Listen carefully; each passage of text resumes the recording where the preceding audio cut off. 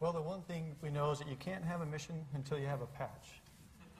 And I was assigned as patch chairman on this flight, so my goal was to come up with a patch that told a little bit of story about the mission. And before I get started, I can't necessarily take credit for this design logo. Mike Sandy, who was an artist for Lockheed Martin, has moved back east now, came up with this design. But what the design tells you, in the center top portion of the patch is Orpheus SPA satellite, the spectrograph astronomy satellite that we deployed on day one. Connected it at the bottom of the three red lines, which are a portion of the astronaut symbol, and those are there to represent, in fact, the astronaut office involvement with these satellites. The two satellites we took up were both free flyers and for a large portion did a lot of science on their own. But we would like to emphasize our portion in getting in there and help conducting the science. At the bottom portion, that is the Wake Shield satellite that Story was deeply involved with the entire time it was deployed. You'll notice in the dark blue background there are stars. There are 16 white stars represent a day for each, or one star for each day of the flight. There's also two larger blue stars which were to represent the EVAs. And I've got to tell you now, when I put those on, I was also hopeful that we would wind up with the record duration mission. So if you count those two, that's 18 days, and in fact, that's what our mission turned out to be. Pretty clever. I did that on my last flight, and we didn't get that extra day. And then lastly, around the perimeter, the gray area where the names are encompassed, if you look at that and kind of remove the shuttle, you'll see a C. And it's kind of appropriate that that C stands for Columbia. The commander, Cockrell, also enjoyed that C. But and then obviously the center of the patch, what we really wanted to tell also was the space shuttle mission, and there's the on-orbit configuration of the space shuttle while we conducted this science. They call it the Vomit Comet. It's the next best thing to actually being in orbit. This NASA KC-135 cargo plane simulates weightlessness by executing roller coaster maneuvers in midair, delivering a series of 40-second bursts of nausea-inducing free fall. Astronauts use it to train for shuttle missions. Go, Leo, go! And Hollywood used it to film the weightless special effects showcased in last year's blockbuster movie, Apollo 13. Wishing everyone back on Earth a pleasant evening. Now, plant researchers Robert Furl and Christine Doherty of the University of Florida are using it to find out why plants, like humans, get sick in space. The space environment's a hostile environment basically for all life forms that have developed here on Earth under a normal one-gravity situation. Humans get sick in space, plants get sick in space. Researchers say experiments with plants flown aboard the shuttle have turned up a disturbing trend. In the microgravity environment of orbit, the plants grow poorly, showing signs of stress, often failing to produce fruit or seeds. Plants that have flown in space, they generally do okay. They don't do really well. In particular, they don't do well at making seeds in space. And a lot of investigators have found recently that plants that come back from space actually look like or act like they've been flooded. And that's a problem that could complicate NASA's long-term goals to build and support space stations, interplanetary spacecraft, and eventually colonies on the Moon or Mars. If you are ever going to permanently leave the Earth or leave the Earth for an extended period of time, you've got to have a life support system that will sustain you. And ultimately, the only way that we know that to recycle most of the major components and to produce food for people has got to include plants. Using chambers that can be sealed to mimic the closed artificial growing conditions of space, NASA's developing space agriculture. At the Kennedy Space Center in Florida, scientists are working to develop strains of wheat, soybeans, tomatoes, and other crops that will one day feed long-term space dwellers. Robert Furl's lab is helping that effort by engineering something called a reporter gene into plants that have flown on the Vomit Comet and will fly on a shuttle mission scheduled for next summer.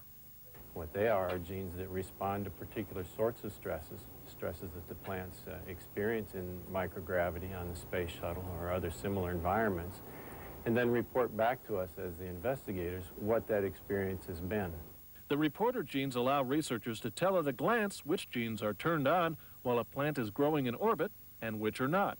When the plants experience a stress, either induced in space or in the parabolic flights on the KC-135, The genes that are part of the plant's response to that particular stress get turned on. We visualize that turning on of particular genes as a color change that is either blue or purple. Using the reporter genes, the scientists hope to pinpoint how microgravity is adversely affecting the plants. Then, down the road, the researchers can fine-tune the growing conditions, like light and temperature, to maximize the plant's growth and minimize the stress of weightlessness. The astronauts who will live aboard the International Space Station, set to begin assembly next year, will keep growing plants in space. But actual use of a plant-based life support system could be as much as 40 years away. Robert Furl and other researchers say that by then, we'll know how to grow healthy plants in space. Dick Wilson, CNN, Gainesville, Florida.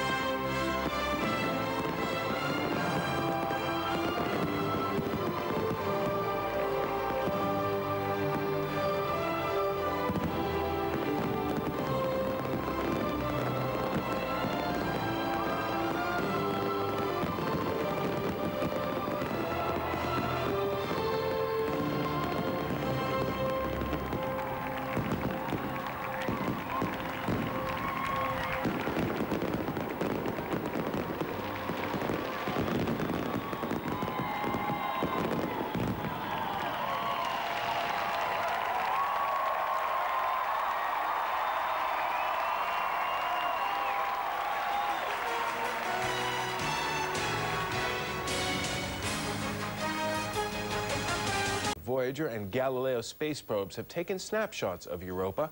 Scientists meeting this week in California say the pictures indicate an immense ocean under Europa's icy shell. That would make Europa Earth's only neighbor with its own swimming pool. Scientists are discussing sending a probe to search for life on Europa if the money can be found here on Earth. How long has life existed on Earth? Well, scientists now say the answer to that question is 3.8 billion years, almost half a billion years longer than previously thought. Researchers have found traces of carbon material embedded in an ancient rock formation in Greenland. They believe the deposits of carbon found in the rock are the remains of tiny bacteria-like organisms. Up until now, the oldest record of life on Earth has been a 3.5 billion-year-old microscopic fossil found in Australia. Scientists published their new findings in this week's edition of the British journal Nature. Typ Ariane hat in der Nacht 2 Satelliten in ihre Umlaufbahn gebracht. Es war der 10. geglückte Start in diesem Jahr. Die Fernmeldesatelliten wurden für die Staaten der Arabischen Liga und Malaysia ausgesetzt. Ariane 4-Rakete ist vergangene Nacht vom Weltraumbahnhof in Französisch-Guyana ins Weltall gestartet. Dort hat sie 2 Kommunikationssatelliten ausgesetzt, einen für die 21 Staaten der Arabischen Liga und einen für Malaysia. Nach dieser erfolgreichen Mission hat die Betreibergesellschaft noch 40 weitere Aufträge für Satellitentransporte in ihren Büchern stehen. Images transmitted back to Earth by the Galileo spacecraft show a tangle of cracks and grooves on Europa that could be large plates or slabs of ice covering an ocean of water. If the ocean exists, researchers say it may be up to 60 miles deep and contain 3 times as much water as the Earth. Water is necessary for life as we know it, so is heat, and no one knows if there's heat on Europa. The Galileo space probe will pass close to Europa next month and send back new pictures of its surface. 61-year-old astronaut Story Musgrave will become the oldest person in space. CNN's John Holliman has more on the man and the mission. Space Shuttle Columbia is cleared for flight and is ready to send a crew of 5 into orbit for 2 weeks. The mission is chock full of satellite launches, spacewalks, and satellite retrievals. Our flight has a lot to do with the future of space station and a lot to do with materials processing and astronomical science. The crew will send out a German-built satellite with an X-ray telescope and then release a space factory called Wake Shield. Both will orbit close to the shuttle, and the astronauts will have to pay close attention to keep them from banging into each other. Astronauts have never before tried to monitor 2 satellites at the same time. I think anytime you stress yourself by adding an extra dimension to the complexity of a flight, you tend to learn things. And what this is going to do is give us a little bit of a warm-up for operating a space station. In fact, most of this mission will test the ability of Americans to operate a space station. 2 astronauts, Tammy Jernigan and Tom Jones, will be outside conducting spacewalks. They've spent the last few months underwater training to operate a space crane and other space station equipment. For 61-year-old Story Musgrave, this flight will be his last. He joined NASA in 1967 and planned to go to Mars. For astronaut Musgrave and the Columbia crew, this trip into orbit might pave the way for humans on Mars. But the road will be much longer than Musgrave ever considered. John Holloman, CNN reporting. Once again, launch of the Space Shuttle Columbia scheduled to take place in about 4.5 hours. CNN plans live coverage of that launch. Ready for liftoff. NASA's oldest shuttle and the 5 astronauts on board have a full schedule for their 16-day mission. They will release 2 satellites during that mission and conduct a number of medical experiments. They'll also be stretching their legs during some planned spacewalking. That's so the astronauts can test a number of new tools that could be used in the planned construction of a space station. The shuttle is scheduled to lift off in about 3.5 hours, and CNN will provide live coverage. Wenn heute Abend um 20 Uhr und 53 Minuten unserer Zeit die US-Raumfähre Columbia startet, dann ist ein Top-Astronaut mit an Bord, auf den die NASA trotz seines vorgerückten Alters nicht verzichten kann. Wenn der Start gelingt, ist der Mann der Rekordjäger im Weltraum. Story Musgrave, hier links im Bild, ist dann mit 61 Jahren der älteste Mensch im All. Er ist der Einzige, der mit allen 5 Raumfähren geflogen ist, auch mit der später verunglückten Challenger. Der Mann für alle Fälle hat vor 3 Jahren auch die heikle Reparatur am Hubble-Teleskop durchgeführt. Als Musgrave vor rund 30 Jahren zur NASA ging, hieß der US-Präsident noch Lyndon B. Johnson. Der Weltraumtrip mit der Columbia soll nun Storys letzter sein, sagt zumindest die NASA.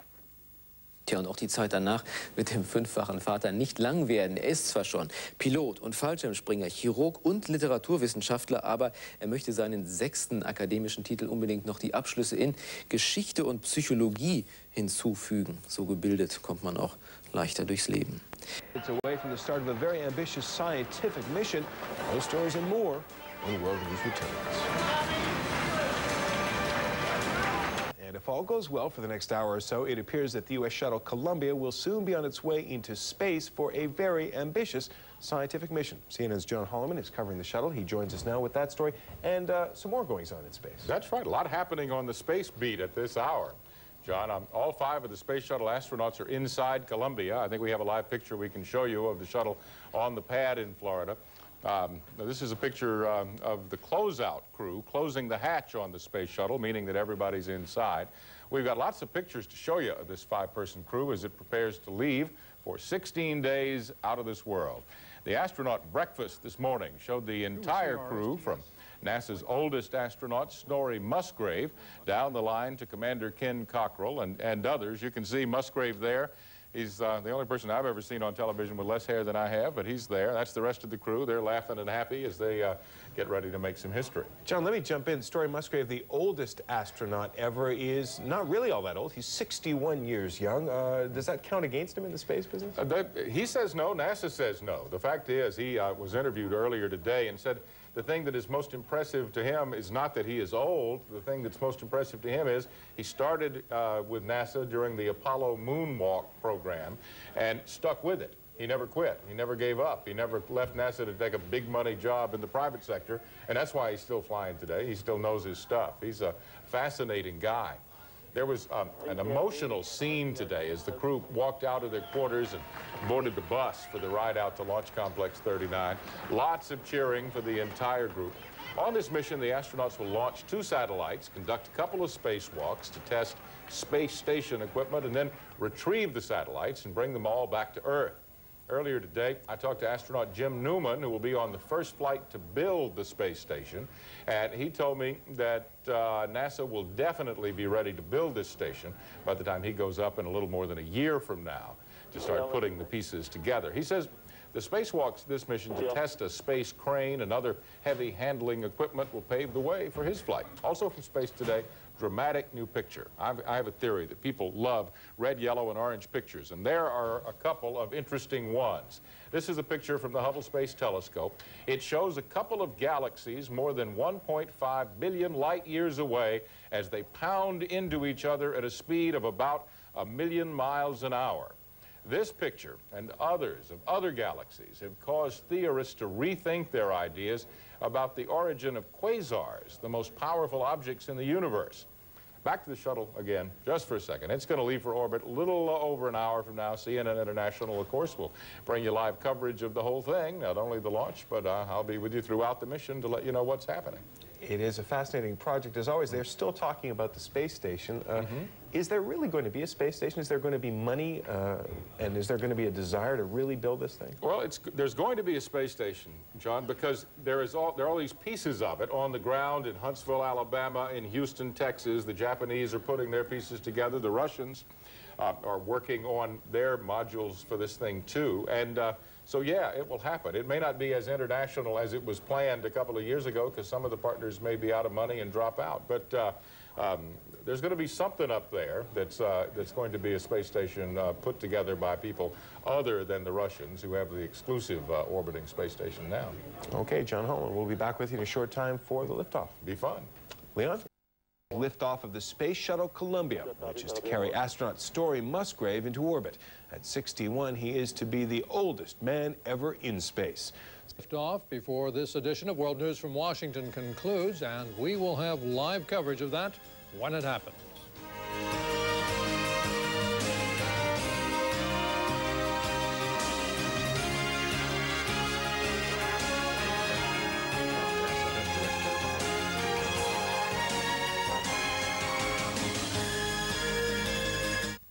The Space Shuttle Columbia should be taking off at just about any moment from Florida, from the launch pad down there. We're going to pick up with the countdown.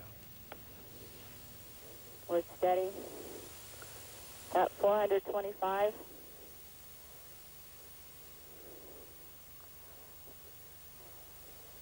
450.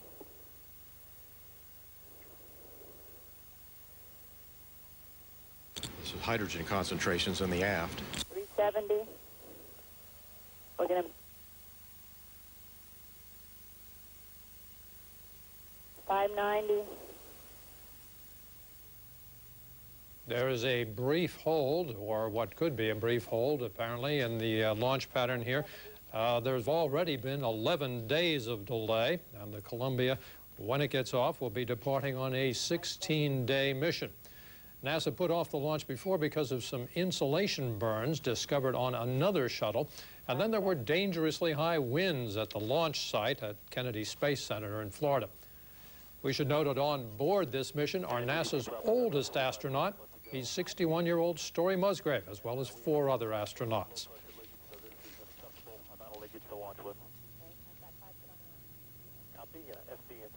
And now we're going to join up with CNN's coverage and our space correspondent, John Holloman.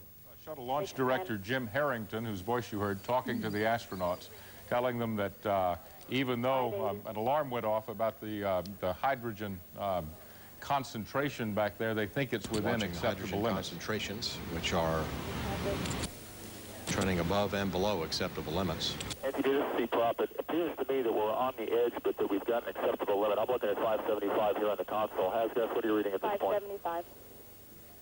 Anthony, my recommendation that we continue. I copy that. SP, Anthony? SP copies. And your recommendation? We concur to go. I copy that.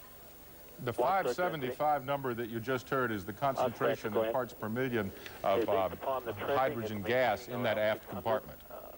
Test team is recommending proceed with the countdown. NTD standby, sec. Hasgas, what's your reading at this point? 600. Okay, I copy. 550 at this time. Recommend continue, sir. Copy that. NTD, you're clear. Copy that. GLS entity, pick up the count on your mark. GLS copies. I'll zoom on my mark. 3, 2, 1, mark. GLS auto, GLS scope, auto sequence start. 25. Solid rocket booster hydraulic power units have started. Sound suppression water system armed. Range safety systems armed. 10, 9, 8. Ignition sequence start. 7, 6. 3 main engines up and burning. 2, 1. And liftoff of Space Shuttle Columbia on a diversified mission of astronomy and commercial space research.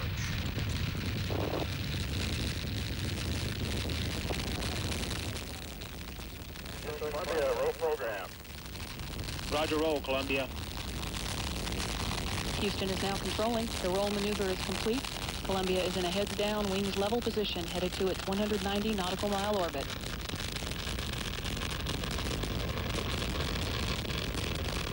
Seconds into the flight, Columbia's engines are now beginning to throttle down to 67% of rated thrust as the orbiter passes through the area of maximum aerodynamic pressure on the vehicle in the lower regions of the Earth's atmosphere.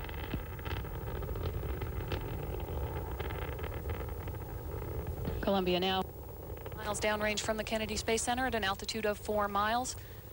All 3 main engines, APUs, and fuel cells continuing to perform well.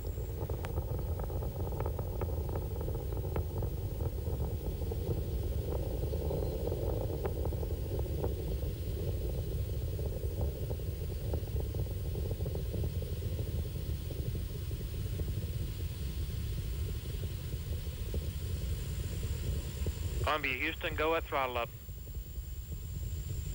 Roger, go at throttle up. Columbia's 3 liquid-fueled engines are now back at full throttle, 104% of rated thrust. Columbia now traveling 1,800 miles per hour, 15 miles in altitude, downrange from the Kennedy Space Center, 13 miles. All 3 main engines continuing to perform well.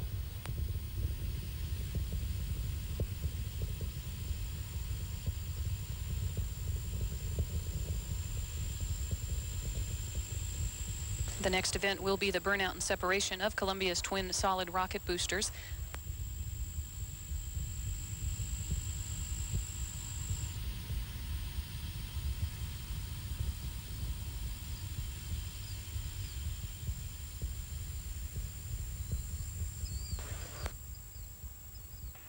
Columbia, Houston, performance nominal. Roger, performance nominal. 2 minutes, 18 seconds into the flight. And so the Space Shuttle Columbia is on its way out over the Atlantic with its crew of 5 at the beginning of a 16-day mission. And that's world news from Washington for today. I'm Charles Bierbarian for Sonia Roosler. Thanks for joining us. Columbia now downrange from the Kennedy Space Center at a distance of 55 miles, an altitude of 42 miles, traveling. Geschah vor einer Dreiviertelstunde, bei uns 21 Uhr, in Florida noch heller Sonnenschein, die amerikanische Raumfähre Columbia bereit zum Start. Liftoff, das Raumschiff hat abgehoben, an Bord ein deutsch-amerikanisches Teleskop. Damit sollen aus höherer und klarerer Warte neue und sterbende Sterne beobachtet werden. Und auch der Jupiter und die Mondoberfläche. Nach 2 Wochen soll das Gerät dann wieder in die Ladebucht und zurück auf die Erde. Übrigens, einer der Astronauten, Story Musgrave, ist bereits 61 Jahre alt, der älteste Mensch, der je ins Weltall flog. And liftoff of Space Shuttle Columbia on a diversified mission of astronomy and commercial space research. The U.S. Space Shuttle Columbia is now in orbit, but concerns were raised after NASA engineers spotted something they'd never seen before. Flames appeared to leap between the 2 solid rockets toward the liquid fuel tank as Columbia was launched 1.5 hours ago. Columbia's astronauts report the empty fuel tank was jettisoned and looked undamaged. The 16-day mission had been delayed by nearly 2 weeks because of bad weather and concerns about the booster rockets.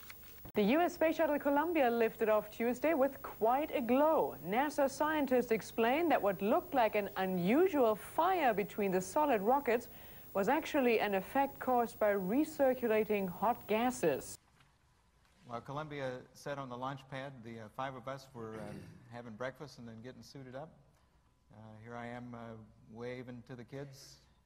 Rommel is just about to go through the pressure check of his launch and entry suit, and that's what Tammy is doing here as well. These suits are not totally uncomfortable, but they're not the kind of thing that you'd like to wear, here's Tom, for any extended period of time, and getting into and out of them is not real pleasant, so it was nice that we launched on the first day. It would have been, well, it was a reasonable trade to have to get in and out of the suit 2 or 3 times in order to get the extra couple of days on orbit.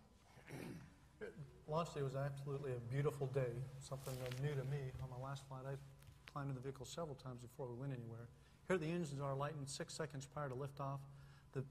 The vehicle stack goes through its twang, but when the solids light like this, there's no doubt in your mind you're going somewhere. We had a cadence. Tom started it. He said 102, 102. The computers were in mode 102. I said auto, auto. Pitch and roll yaws were in auto and not CSS. And Taco was supposed to say, there goes the tower. But by the time he could say, there goes the tower had already gone. And we're doing more than 100 miles an hour at that point. Here are the solids. What's interesting, they've got 550 tons of propellant. And they're burning that propellant at the rate of about 5 tons per second. So that explains why they're giving us about 6 million pounds of thrust at this point.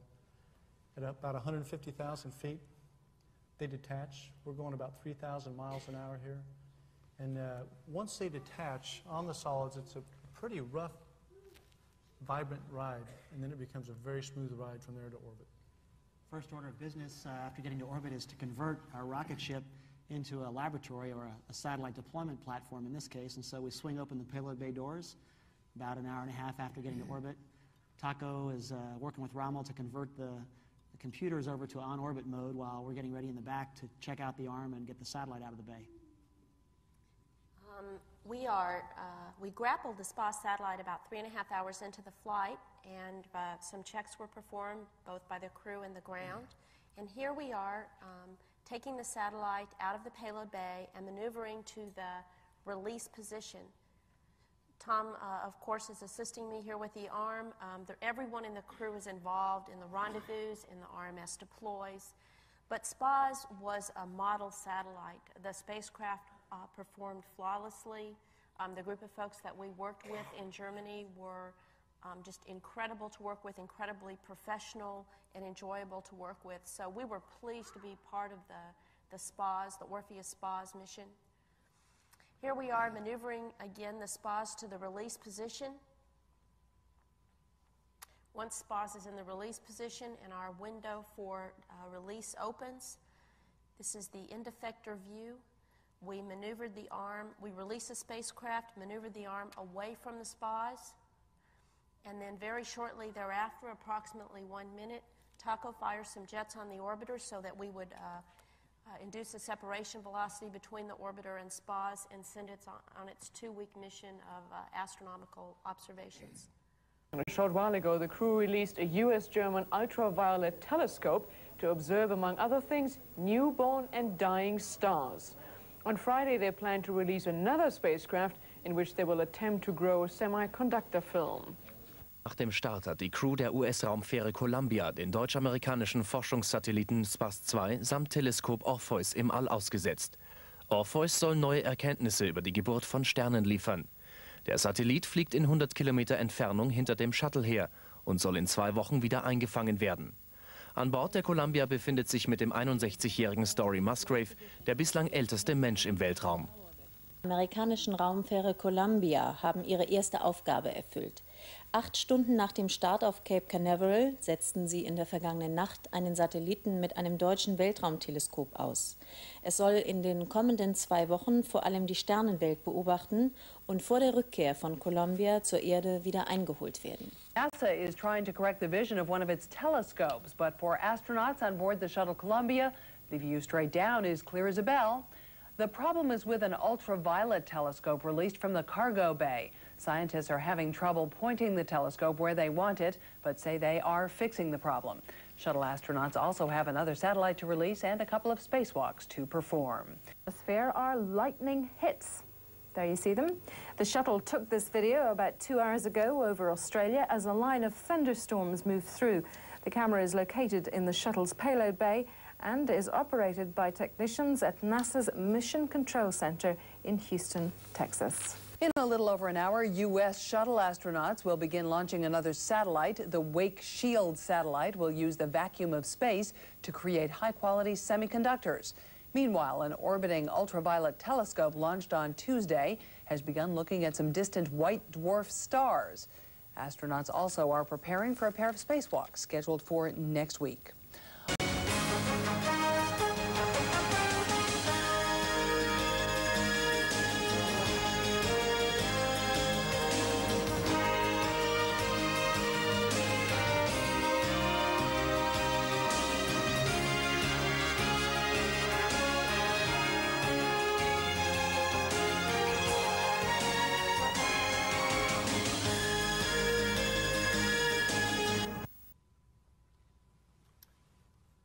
on the mid-deck, and this is the same secondary I'd mentioned earlier, running the capillary pump loop experiment. And here you can see it, and this is about as exciting as it ever got. But it was a tremendous experiment run by the University of Maryland. Out in the payload bay, we had the space experiment module, a gas can type experiment with 10 experiments provided by students in high schools and colleges around the country. And they used microgravity to great effect on our 18-day flight. Now here you see the sequence of bringing the wake shield out of the protective cone in the back of the payload bay, protecting the source cells that spray material onto the wafer growth surfaces on the wake side of wake shield. This is, again, flight day 4. And the first place we took the wake shield satellite was over the port side, pointing into the ram direction so that the contamination on the bottom of the shield here would be cleaned off by atomic oxygen in orbit. After a couple of hours during free drift, while we cleaned the wake side of the satellite, we then swung it over to the other side of the payload bay to check out the attitude control system. And so we were doing a constant series of RMS maneuvers with some pauses in between while the shuttle oscillated slowly in free drift, getting ready for the deploy sequence. And here we go over to the other side of the payload bay towards the ADAX checkout, or the attitude system checkout location. You can see the Sahara sweeping by in the background.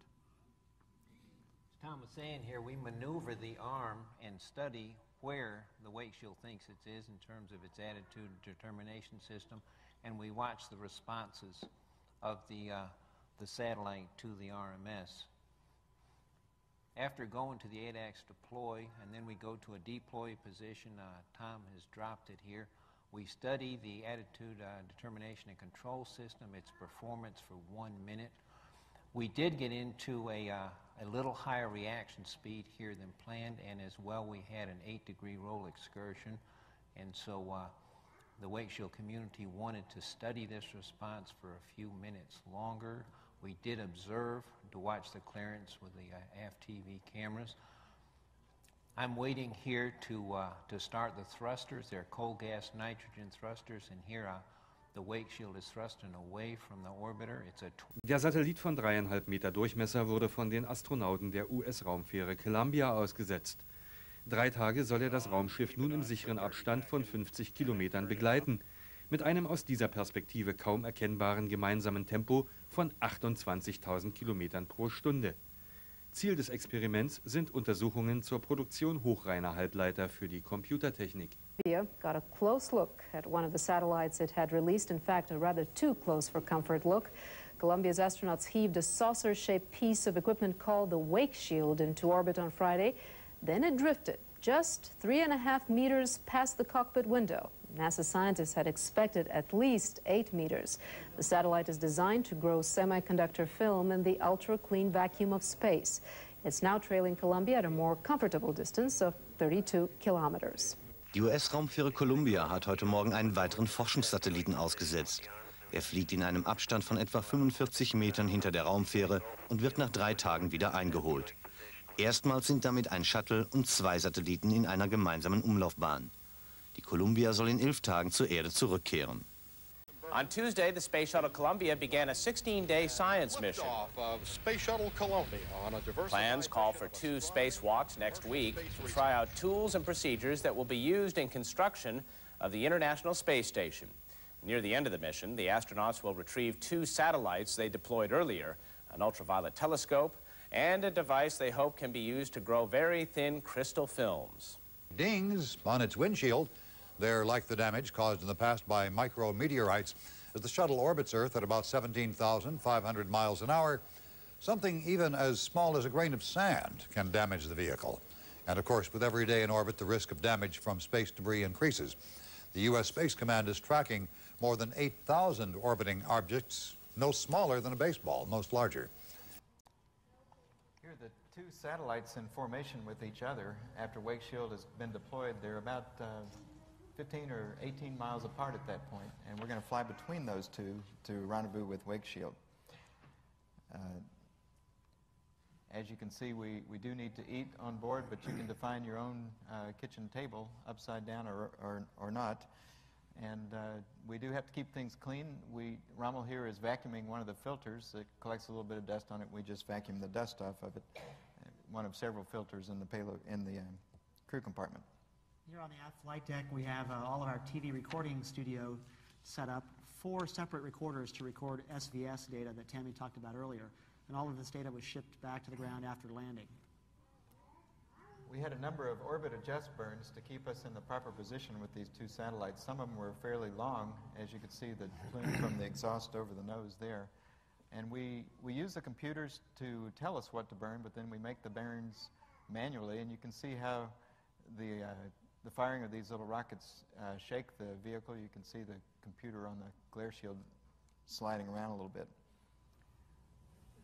What we're looking through there is a little gun sight. We got the reticle turned down fairly dim so that we can see outside well, and wake shield was showing up in the gun sight, and we're flying up closer to it. Again, we manually are flying, and you can see Tammy in the window next to me taking sightings with the police laser. When we get it down over the payload bay, it's time for Tom to go to work and grapple it. It's remarkable how smoothly our pilots brought this spacecraft into the payload bay envelope.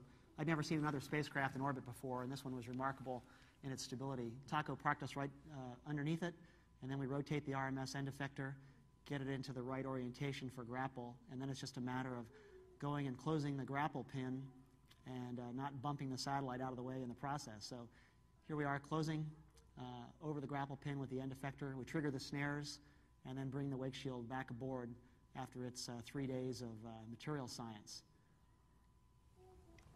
Once grappled to the arm, we can bring it back down into the payload bay, and we even use it the next day for some space vision system experiments. Flight deck teamwork is very important as we bring it down into the payload bay. We even had space vision system here providing us berthing cues in addition to the usual TV camera and RMS digitals that we use for standard payloads. Ein Präzisionsmanöver hat die Besatzung der Raumfähre Columbia einen Forschungssatelliten eingefangen und in ihre Ladebucht genommen. Der tellerförmige Satellit Wake Shield ist der Prototyp einer Mini-Weltraumfabrik für ultrasaubere Mikrochip-Teile. In einem Vakuum, das 100- bis 1000-fach stärker ist als das, was auf der Erde erzeugt werden kann, wurden Halbleiterträger gefertigt, die so dünn wie ein Zehntel eines menschlichen Haares sind. Die Operation fand eher als geplant statt, weil sich der Satellit und ein zuvor ausgesetztes Weltraumteleskop schneller der Raumfähre näherten als berechnet. Die Wake Shield hatte bereits beim Aussetzen für Aufregung gesorgt. Der Satellit war in Schlingern gekommen und hatte sich dabei der Columbia bis auf 3 Meter genähert. Die Besatzung der Raumfähre Columbia hat den Forschungssatelliten Wake Shield wieder an Bord genommen. Er ist der Prototyp eines automatischen Mikrochip-Labors. Unter extrem starkem Vakuum sollten dort besonders leistungsfähige Halbleiter entstehen. Ihre Qualität kann erst auf der Erde überprüft werden. Als die Columbia-Besatzung wie üblich mit Musik geweckt wurde, da hatte das Kontrollzentrum in Houston eine Überraschung parat. Ihr müsst heute flexibel sein, hieß es da von der Erde. Ihr müsst den Wake Shield-Satelliten früher als geplant einfangen. Der Grund, das 2 Tonnen schwere Ungetüm war dem ebenfalls ausgesetzten deutschen Orpheus-Teleskop zu nahe gekommen. In Präzisionsarbeit manövrierte Columbia-Kommandant Cockrell die 28.000 Stundenkilometer schnelle Raumfähre in Position und fing 350 Kilometer hoch über dem Atlantik mit dem Greifarm den Flugkörper ein. Der Wake Shield-Satellit hatte auf seiner Rückseite in einem 1000-fach größeren Vakuum 7 ultrareine Halbleiter hergestellt. Sie sind 10-mal dünner als ein menschliches Haar. Doch ob die Computerchips wirklich so gut sind wie angenommen, das wird man erst unten auf der Erde testen können. An orbiting telescope, all at 17,000 miles an hour. The Wake Shield produced 7 semiconductor film wafers for use in electronics research. While astronauts and cosmonauts expand the frontiers of space, there are still worlds to be conquered on our home planet, Earth.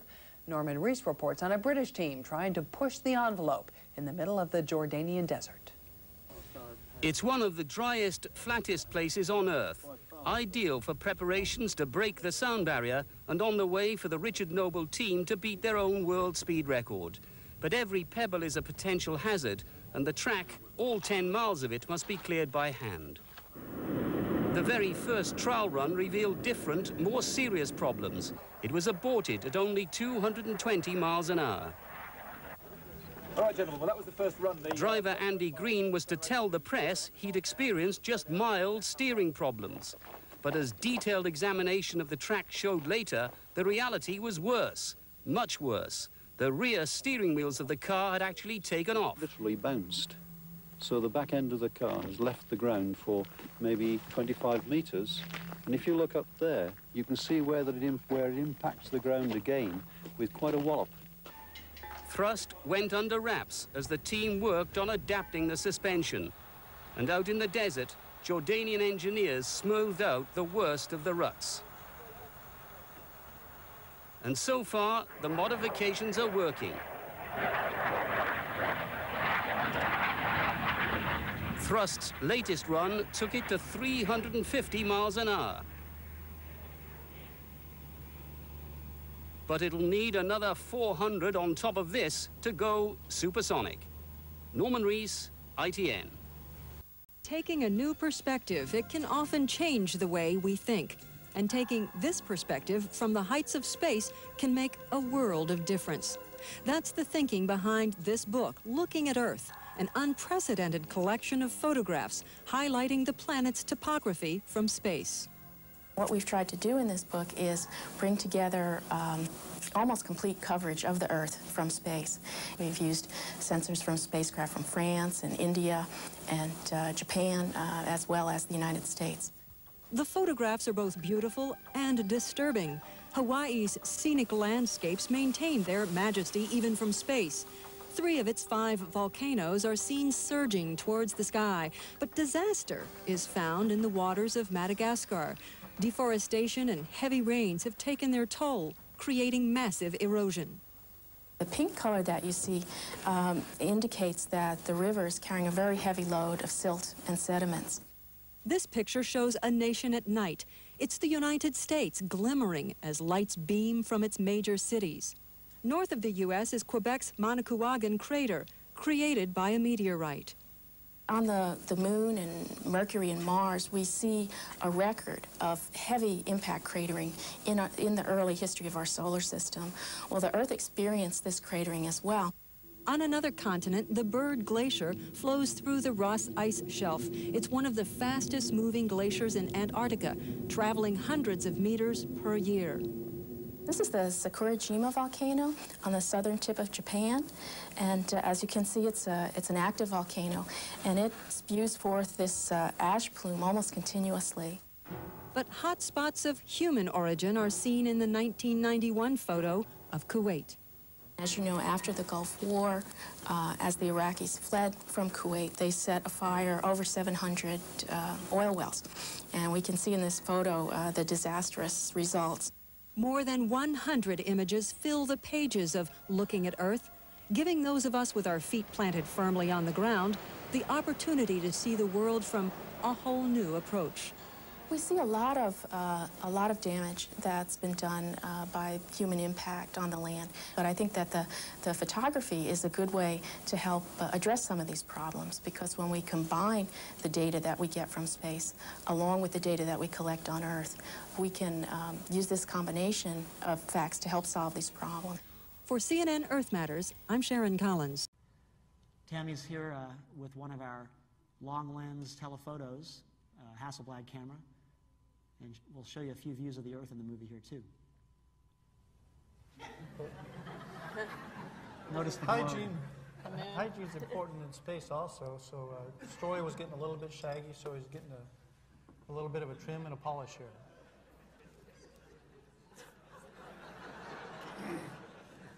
Also, I think you could define our crew as works well together. When we had an orange drink spill, everybody chipped in to help clean that spill up.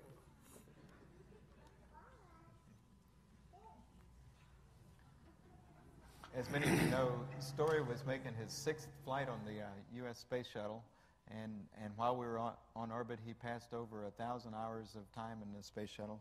So we came up with this patch that says Master of Space and presented it to him in a little ceremony on board. There's nothing like a walk to work up an appetite for or burn off the effects of a Thanksgiving meal. The 5 astronauts aboard the shuttle will postpone their Thanksgiving feast until Friday and the completion of a 6.5-hour spacewalk. we are on the middeck the day before the Flight Day 10 scheduled EVA, applying anti-fog to our helmets and also getting our tools in the proper configuration in anticipation on for the EVA and the next day. Tom here has the shuttle power tool, and I'm holding the new station power tool that has some enhanced capability, but as you can see is quite a bit larger than the shuttle power tool. We spent several hours getting our tools in the proper configuration and everything laid out to make EVA day go much more smoothly and efficiently. Tom is donning his lower torso assembly, and it's always a bit of a squeeze getting into those pants. And shortly you'll see my head pop out of the upper torso. And Story, of course, was instrumental in getting us suited up and prepared to go out the door. The crew got into the airlock. We depressed the airlock. The RMS got in position to view crew egress.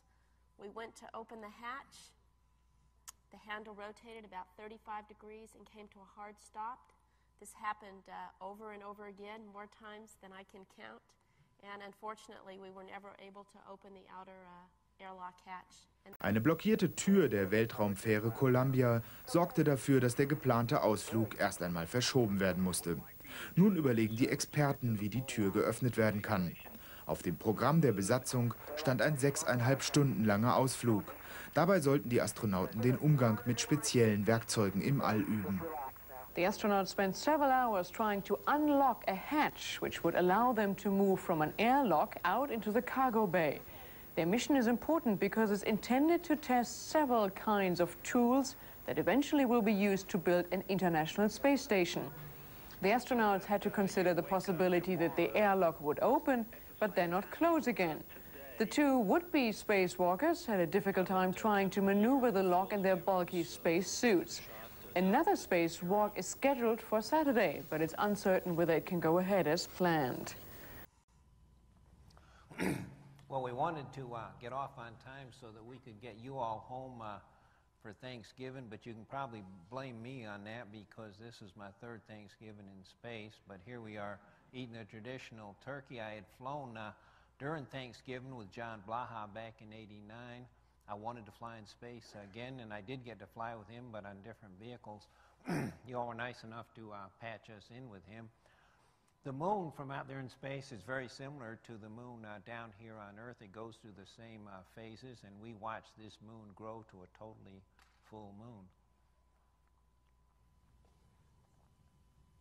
So far, brute force hasn't worked, and astronauts Tammy Jernigan and Tom Jones have been stuck inside Columbia rather than outside spacewalking.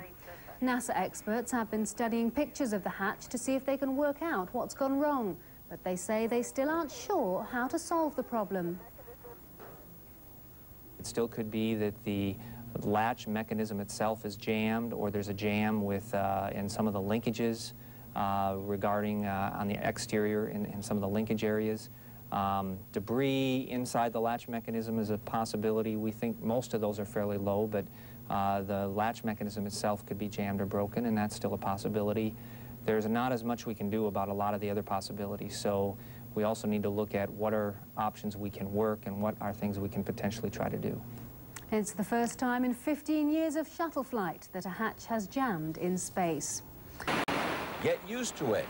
The evidence is mounting that more powerful and more frequent hurricanes are on the tropical horizon.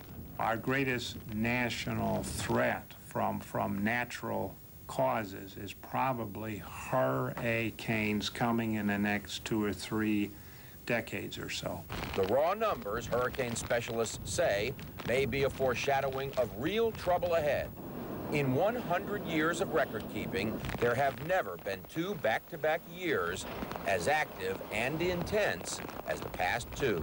We think that we're probably undergoing a change to a more active regime like we had in the late 1940s through early 1960s. Taken together, the 1995 and 96 hurricane seasons unleashed an unprecedented torrent of storms. In all, there were 20 hurricanes and 12 other tropical storms. What is of particular concern to forecasters is the apparently increasing number of big ones. In 1996, there were more major hurricanes than in any year since 1961. We had 6 major hurricanes. Those are hurricanes that have wind speeds greater than 110 miles per hour. Typically, we only have about 2 of those in a given year. It's not a given yet, but the experts believe the atmosphere is going through a fluctuation that may last for decades. A change that's not for the better. If this does happen, we're going to see hurricane damage like we've never previously seen it. That frightening prospect has not been lost on the insurance industry. Coastal residents can expect to pay higher premiums and higher deductibles. 40% of the population lives in the coastal counties between Maine and Texas. In that same area, we have over $3 trillion worth of insured properties. Some experts believe next year will be the 3rd straight bad season, proof that Mother Nature is entering a period of unprecedented tropical trouble. John Zarella, CNN, Miami. An announcement is due shortly on whether U.S. astronauts aboard the Space Shuttle Columbia will take a walk in space. A jammed door prevented the space travelers from getting outside on Thursday. The astronauts attempted to force the hatch open while on the ground in Houston. NASA engineers took a closer look at the door's other side by using a robot armed with a camera. 3 hours of brainstorming couldn't get the U.S. Space Agency, NASA, past a jammed hatch. The stuck space door threatens to scrap a planned spacewalk in a few hours. Engineers could not discover what's causing the problem. Speaking with reporters on Friday, the astronauts made it clear they're not giving up. Maybe warming up the hatch would be a good idea, and a number of these lines of thought are being developed in parallel, and so we have been read up some of their ideas about perhaps moving the hatch laterally as we rotate the handle, perhaps warming up the hatch prior to the EVA. So there are many things in work in parallel, and we are optimistic that we will get this hatch open. Well, mission managers admit a good shove might free the hatch, but it could also damage the shuttle in a way that puts the mission and the crew at risk. Are canceling the 2 planned spacewalks for astronauts on board the Shuttle Columbia. That after failing to open a stuck hatch on the spacecraft. Overnight, NASA officials on the ground discussed various options with the astronauts on Columbia in the hopes of finding some way to open the hatch. But NASA managers were concerned that should the hatch be pried open, it might not reclose. Ausstiegsluke in der Raumfähre Columbia hat die NASA den Weltraumspaziergang von 2 Astronauten endgültig abgesagt. Trotz aller Bemühungen gelang es nicht, die Luke zu öffnen. Ursprünglich war vorgesehen, den Zusammenbau einer für 1999 geplanten internationalen Raumstation zu üben. Der Raumfähre Columbia wird es keinen Weltraumspaziergang geben. Die amerikanische Raumfahrtbehörde NASA sagte den Ausstieg 2 Astronauten ab. Grund ist eine klemmende Ausstiegsluke. Trotz fieberhafter Bemühungen sei es seit Donnerstagabend nicht gelungen, sie zu öffnen, hieß es. Ursprünglich sollten die Astronauten Jernigan und Jones bei einem 6-stündigen Aufenthalt im All den Zusammenbau von Teilen einer Raumstation üben. 2 Columbia astronauts who planned to be outside in space for 6 hours this weekend are instead stuck inside the shuttle, looking at the Earth go by 200 miles below. The faulty hatch, which prevented Thursday night's spacewalk for Tammy Jernigan and Tom Jones, still doesn't work. And after several days of trying to figure out why, NASA ground managers and engineers don't have a clue. We have looked fairly thoroughly at jams or some type of problem in the linkage mechanisms and the dogs on the outside of the hatch, the part that we cannot access until we get out into the payload bay. There were several different failure modes that we looked at, and unless the configuration of Columbia is significantly different from what we understand the other flight hardware to be like and what we have here in our training mock-ups in Houston, we cannot replicate the problem that they're experiencing on orbit. Here's the problem. There are 6 latches around the outside of the airlock hatch door. When the handle here is operated, all 6 are supposed to pull back, and 3 of them are supposed to actually push the door back into the area where the crew is waiting. The other line that we've drawn on the hatch. One fix for the problem, which was considered but quickly discarded, was for the crew to force the hatch handle to turn and open the hatch. The downside could have been a broken airlock, which would have forced a quick return to Earth. if it were to happen, once the astronauts are inside the airlock, they can hook up to umbilicals with electricity and oxygen. So they could hang out in the airlock for quite a while if they weren't able to get that hatch closed, and the crew could, in the worst-case scenario, deorbit and haul them out when they got home. Still ahead for the Columbia crew, retrieving the telescope that's following them through space, and more time to look out the window at the cloudy planet Earth.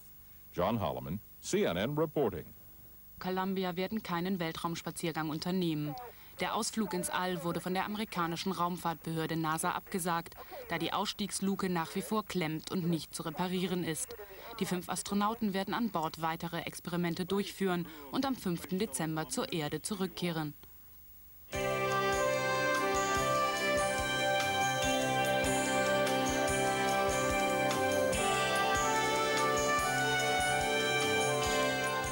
Recent setbacks in space exploration leave no doubt that the final frontier is still difficult and unforgiving territory. Problems with the current U.S. shuttle mission are the latest examples. CNN's Michael Skinner has more. It looks as if the crew of the U.S. Space Shuttle Columbia won't be boldly going anywhere. Not this trip, anyway. NASA has canceled the 2 spacewalks planned for the mission after astronauts failed to open a jammed hatch leading into the cargo bay. Their frustration is shared by scientists aiming rockets at the red planet. 3, 2, 1, we have ignition, and we have liftoff. The U.S. fired the first shot of this year's short and so far disappointing Martian space season. The Global Surveyor lifted off November 7th, carrying a satellite meant to map the surface of Mars. A solar panel failed to deploy as planned, but scientists say it's no big deal. Russia followed about a week later with a much more ambitious mission and a much bigger failure. The Mars 96 spacecraft, which carried 2 landers, an orbiter, and a couple of probes, never made it out of orbit. For reasons that have never been explained, the Russian space probe plunged back to Earth shortly after takeoff. Now, a 3rd mission to Mars in less than a month has run into trouble. Dismal weather at Cape Canaveral has forced NASA to postpone Monday's scheduled launch of its Mars Pathfinder. The spacecraft, carrying a small rover designed to explore the Martian surface, is programmed to land next year on the 4th of July. Taking no chances, NASA has decided the Mars Pathfinder will begin its 500 million kilometer trip early Tuesday morning, when the forecast for launch looks near perfect. Michael Skinner, CNN reporting. The event was commemorated in the Oval Office. President Clinton awarded Lucid the Congressional Space Medal of Honor. Lucid says she's in great shape after spending more than a half year aboard the Russian space station Mir. In other space news, NASA has just extended the flight of U.S. Space Shuttle Columbia. The shuttle will stay up one more day to make further telescopic observations. Earlier, astronauts released an ultraviolet observatory from the shuttle's cargo bay, but they failed to open a jammed hatch. As a result, NASA scrapped the spacewalk scheduled for crew members Tammy Jernigan and Thomas Jones. I was certainly surprised that the handle would not rotate as I had trained for it to rotate. Certainly was frustrated, and so we tried to rotate a little harder and actually end up working for a couple hours trying to get the hatch open. So we were certainly disappointed, but also thinking that there was a lot of time left in the flight, and we knew that the ground team and the crew would work hard together to perhaps think of a workaround. Life has some surprises, and the fact that our hatch failed on this flight is a good reminder that spaceflight's a complex business, and we have to pay particular attention to all the details, including the ones we've taken for granted on past flights. And it's good that we had this hatch failure on this mission in the sense that the objectives can be rescheduled. Well, the 70-day flight is now scheduled to end on Friday. Shortly after the 1994 Pentagon launch of the low-cost Clementine satellite to provide a new map of the surface of the moon, it discovered something strange. So strange that the Pentagon wouldn't even reveal what it suspected until now. There appeared to be ice on the moon, a large body of ice at the moon's south pole, the side that has never been seen by man, the side that never gets any sunlight. Clementine found the ice by using its onboard radar to bounce signals off the dark South Pole. When those signals were picked up by huge radio telescopes on Earth, they matched the pattern for ice. Pentagon sources tell CNN the signals were detected in May 1994, but because the prospect of ice on the moon was so bizarre, It took more than 2 years of analysis to say with some certainty that ice is on the lunar surface. After all, Americans have been to the moon 6 times on Apollo spacecraft, and they never saw signs of any moisture at all. Sources familiar with the project say the ice field appears to be about 200 yards across and as much as 25 feet deep. A team of astronomers led by Eugene Shoemaker has been studying the data. The prevailing theory is that a comet, which is mostly ice, hit the lunar South Pole long ago, and because that region is never turned toward the sun, the ice never melted. No evidence of any form of life in that ice, but we didn't know as much about the moon as we thought. John Holloman, CNN reporting. And the announcement that water exists on the moon has not come as a total surprise to some top planetary scientists. Rumors of the find has been circulating for some time, though it hasn't dampened their enthusiasm. It is exciting because for life, you need water. If we're going to have humans on the moon, they need water. And at the moment, we think we've got to import all the water we need. Water to drink, water to grow things, water to extract oxygen. If there's water there, it makes the whole business of establishing a base on the moon a lot easier. Well, the U.S. Defense Department will hold a news conference in about 3.5 hours from now to discuss the moon ice findings. We'll bring that to you live when it happens. Pentagon announced late Monday that there may be ice on the moon. That discovery from a small satellite the Defense Department sent to map the moon's surface. And ice on the moon. Does this mean there is the possibility that there might have been some very primitive form of life, like recently was discovered, might have been on Mars, on the moon? I think that's probably very unlikely. As you said in your report, it appears that a comet or an asteroid might have hit the moon, and that would have deposited the ice. As far as we know, the moon is a dry place. I don't think that there was ever life there.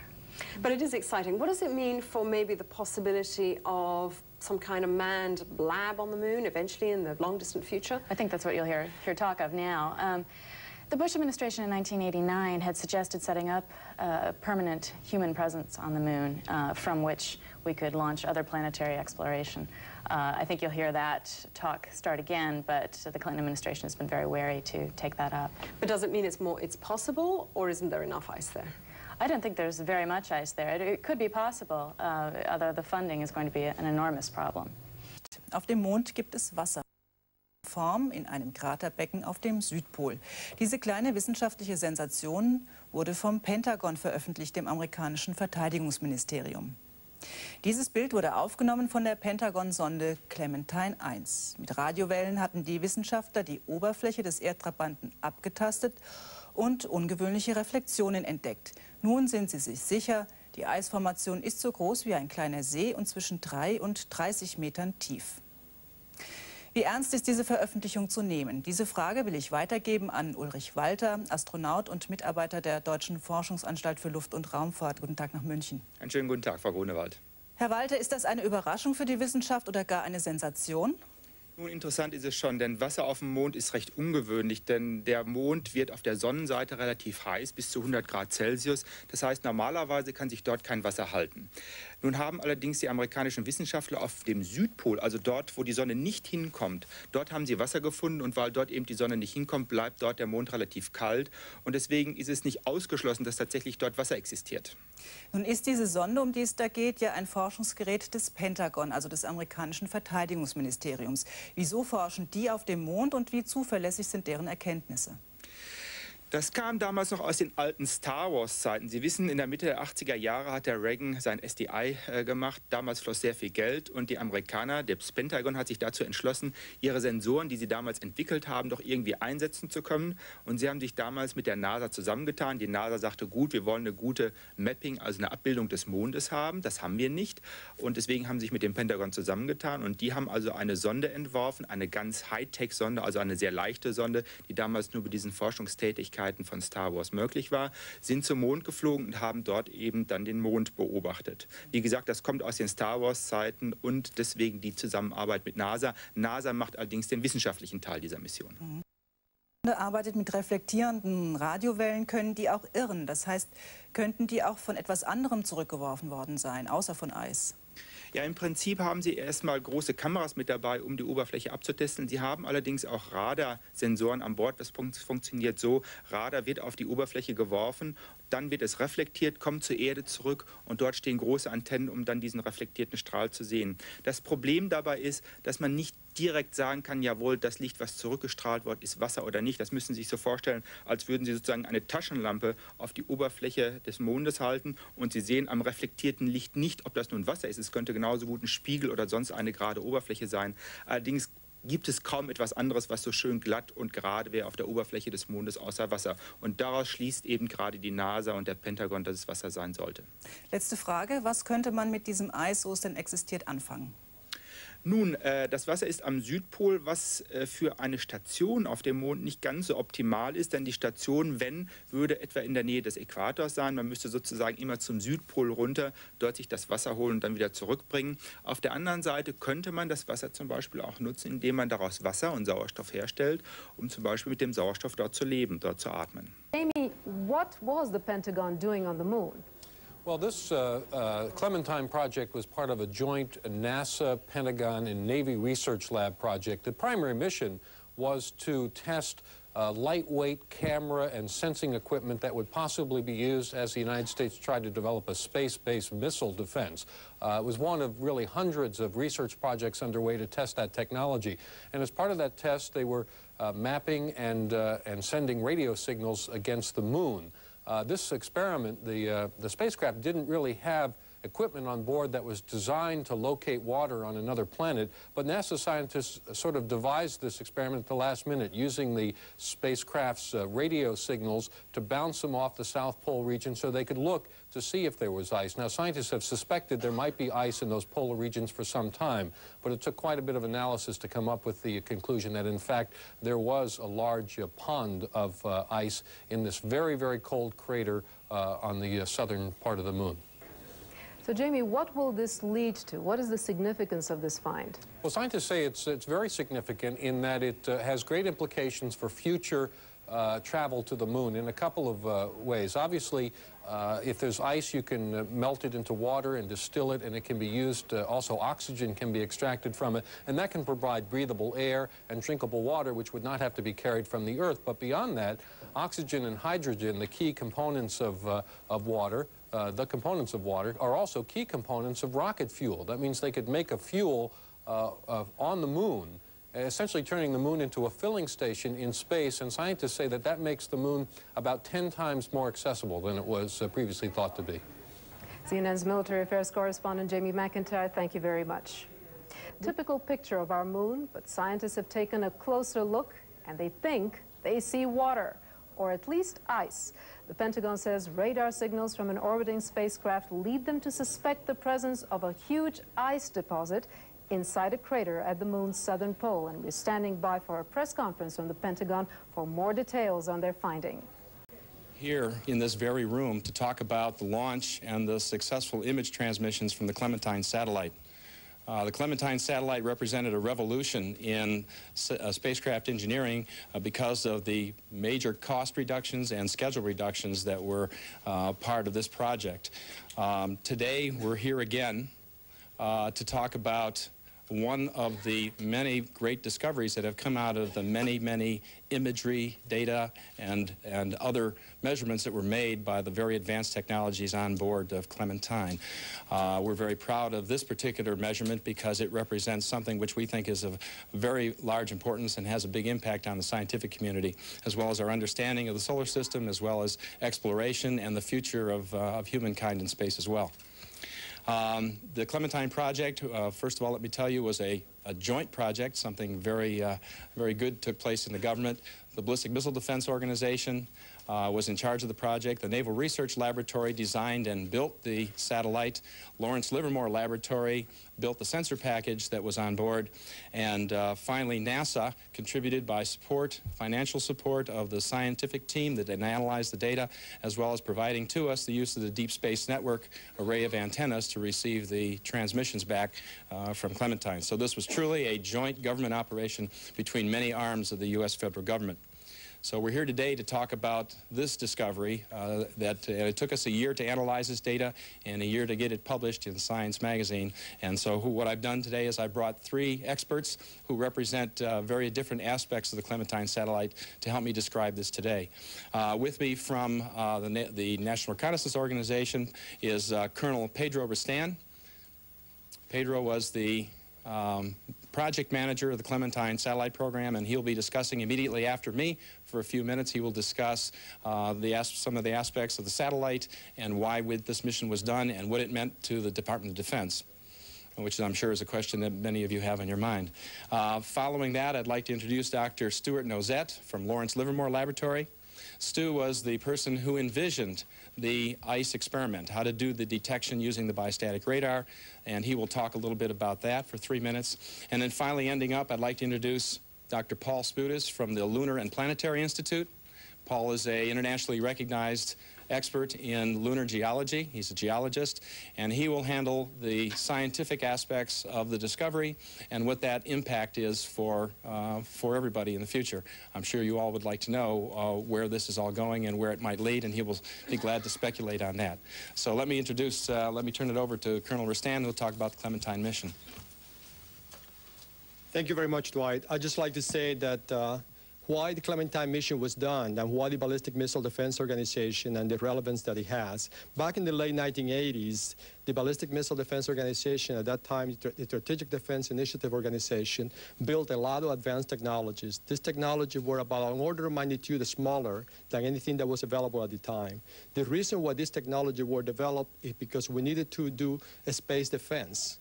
You know, there was a great emphasis at that time of a space ballistic defense that we needed to build a small satellite to provide space defense. So many cameras, many navigation and guidance systems were built along those lines. By the time I got to the Ballistic Missile Defense Organization in 1989, you know, it was very clear that there was not going to be a deployment of space defenses. So what we try to do here is think about a way to demonstrate these technologies so the rest of the community could use it. Otherwise, technology will be sitting at shelf somewhere, and the commercial and the military community will not have access to it. So the Clementine, the purpose of the mission was to integrate the most advanced technologies that we have developed at the Ballistic Missile Defense Organization in a compact package and test it. You know, testing that package, the best way to do it, especially with multispectral images, 11 different images, is to put it together in a small 500-pound mission. So you have here a 500-pound spacecraft. And you put that spacecraft together, and you fly it out in a place that you can collect useful information. And after a lot of discussions, you know, working with NASA and Department of Defense, we decided to fly the mission around the moon because we needed to demonstrate these advanced multispectral imaging technologies that we have developed. So there were 6 cameras and a laser altimeter, you know, mounted together in this payload. And the mission was put together in 22 months at a total cost of $75 million. Which by any sense of the imagination is a revolution. Mission of this magnitude will have cost at least $300 million in those days and even today. So what we wanted to do is demonstrate the faster, cheaper, and better strategy. A lot of people had spoken about faster, cheaper, and better, but nobody had actually implemented, put it together in a way that actually makes sense.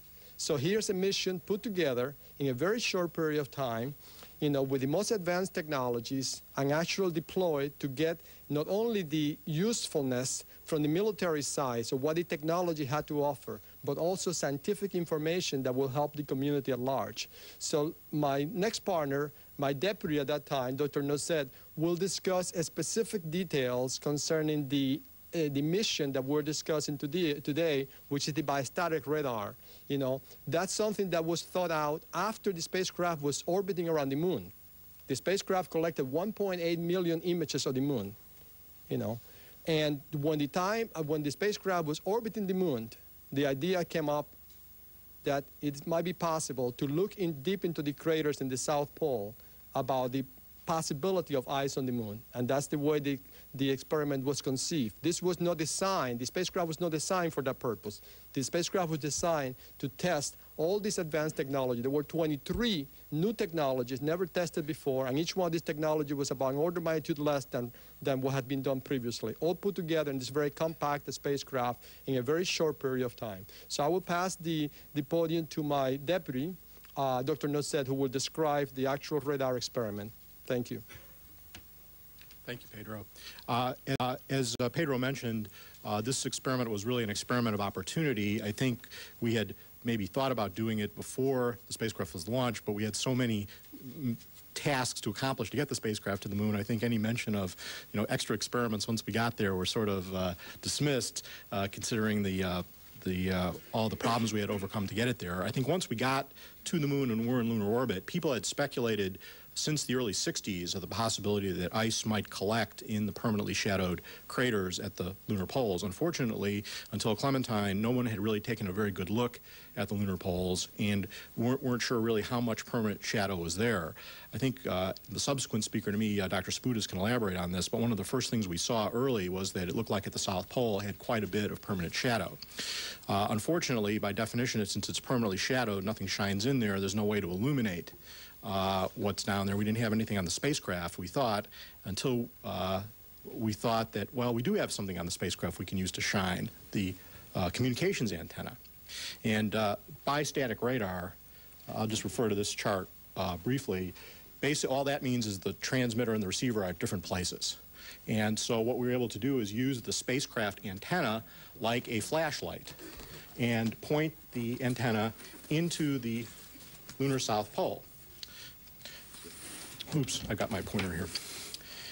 The key thing to looking to detect ice is ice reflects radar waves differently than rock. Rock basically acts sort of like a smooth surface, like a mirror effectively, and bounces them back with one bounce. The wave doesn't really go very far into the rock.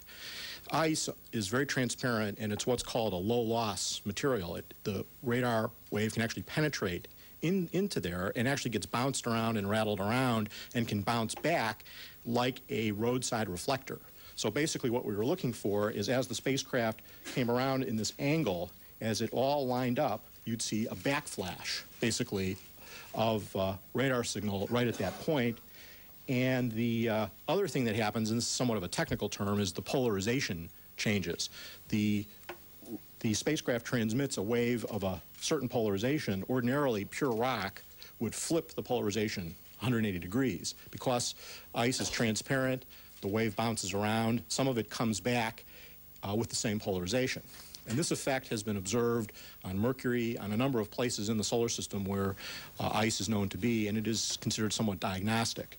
And we see that effect very much correlated to this angle. So as this angle gets small. So we were able to take 4 measurements, 2 measurements at the South Pole, 2 measurements at the North Pole. And one of the measurements, which was the measurement that basically spotlighted the permanent shadowed area, did show this polarization effect. The other measurement at the South Pole, which did not illuminate permanent shadowed area, illuminated normal lunar surface, did not, and as a control, and the 2 measurements we made at the North Pole also did not show this effect, and Clementine showed that the North Pole had much, much less permanent shadow. So it appears the effect that we saw is what's predicted for this type of radar signature, and it seemed to be very much isolated to the South Pole. And in fact, there is a graph over there that shows that. We actually tried to segregate the dark area and really isolated the fact that that return really is isolated to the dark area, and it is suggestive of ice. So we're watching a Pentagon briefing on details of the possible discovery of ice on a deep crater on the South Pole of the moon.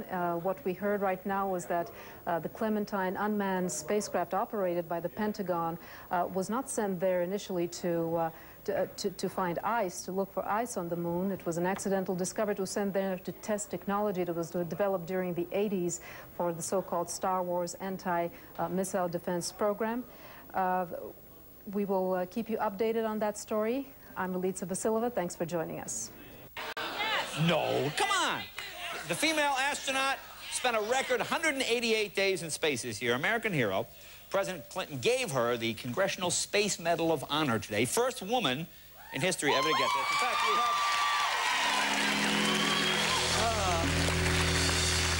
we have footage of President Clinton giving her the medal. Unfortunately, I think the ceremony was marred.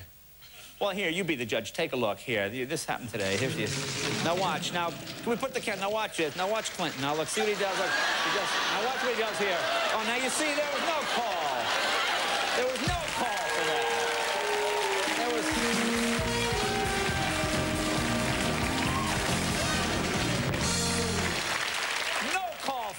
kind of behavior.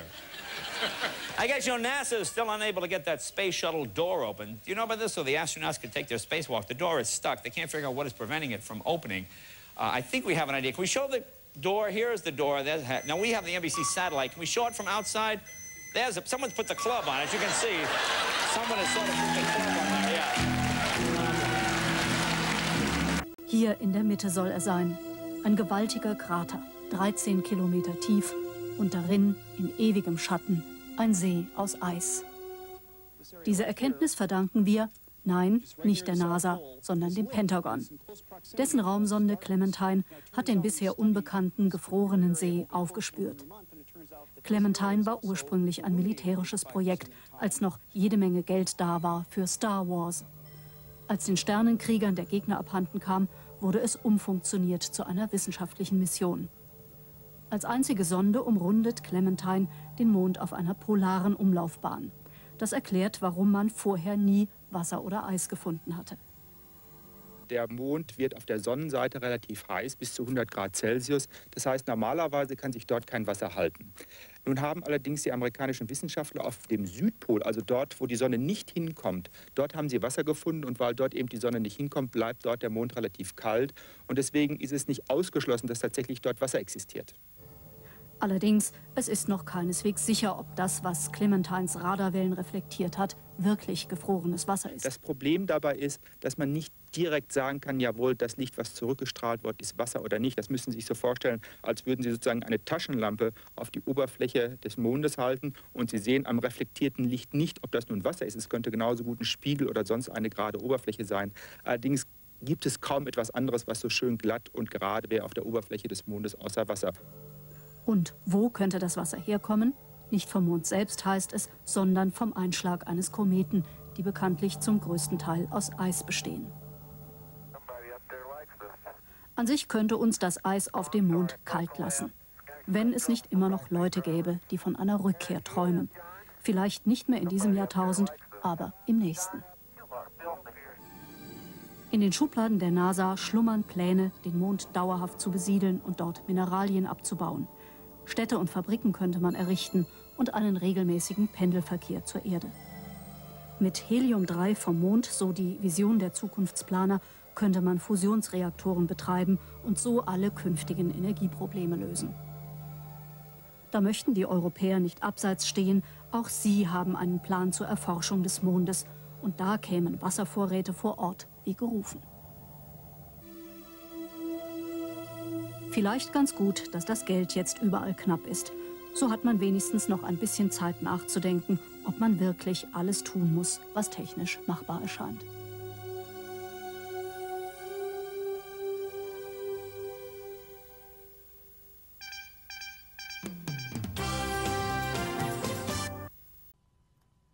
This is a shot of Flight Day 15, and this is a day when we're rendezvousing with Orpheus to bring it back. The Taco was kind enough. We swapped roles during this rendezvous. So I was at the aft station, and Taco was in the forward station until, and now you notice Taco's in the picture, until we got within 100 feet, and then he took it for the prox ops and the grappling. Rommel and Taco did an outstanding job with the rendezvous. They put the spacecraft very, very steady into the end effector camera. All that was left to do was a quick maneuver and a grapple of the Orpheus spas. Post-grapple, we did do a number of maneuvers in support of some space station experiments, testing our SVS system, and making sure that we could get very good position and attitude information out of the space vision system in order to facilitate some of the space station construction activities. And this is our final berthing of the spas.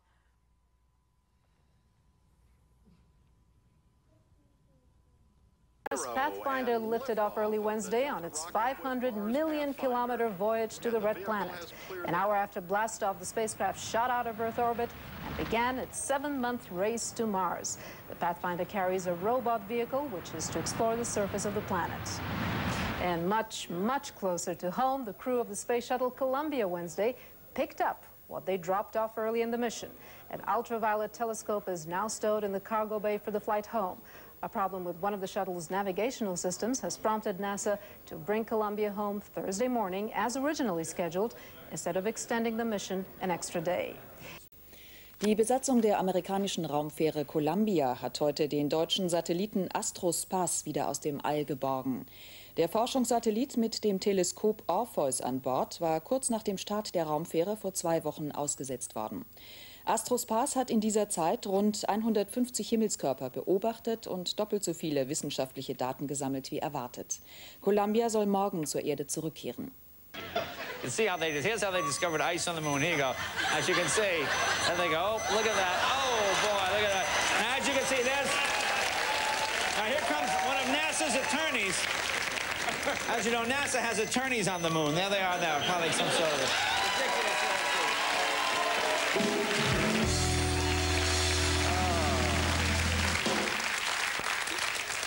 This audience way too kind. Lovely night.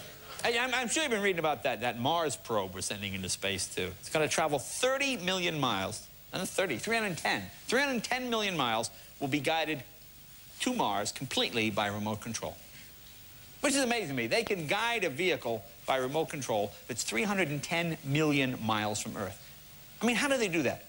You know, I have to get right up to my garage door with the clicker, stand there for 8 minutes. You know, you're going, trying to get it to open. Yet these guys are 310 million, go left, go right. They got the Nintendo stick there. How do they do it? I don't know. But you know what's interesting? Forget that whole garage door thing. Forget that whole garage door thing.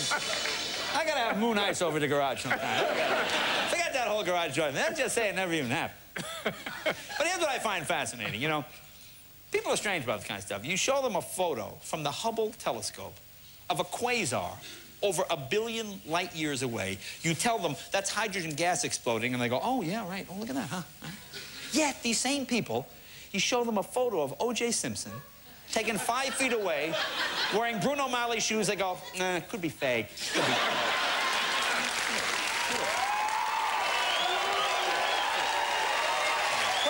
Looking down, we can see some very delicate linear dunes in western Algeria in the great western sand sea of the Sahara. This is a very early morning view. You can see the delicate sculpting of the dunes by the wind. A little bit farther to the east is a big outcropping of black volcanic rock. It's dark gray because of iron and manganese in the rocks. And the Tifernine dunes that are there on the right side, the thumb-shaped dune field, is red because of the iron in the sand grains reflecting light in a different way. And it's a very beautiful dune field bumping up against the hard rock of the mountains there. Over Central Africa, we saw a lot of burning going on. You can see several smoke plumes emanating from the rainforest area in Central Africa combined with the grasslands there. And this was one of the hot topics we were looking for from space. We saw a lot of burning not only here, but also in Australia because it's the dry season there. A beautiful real-time sunset.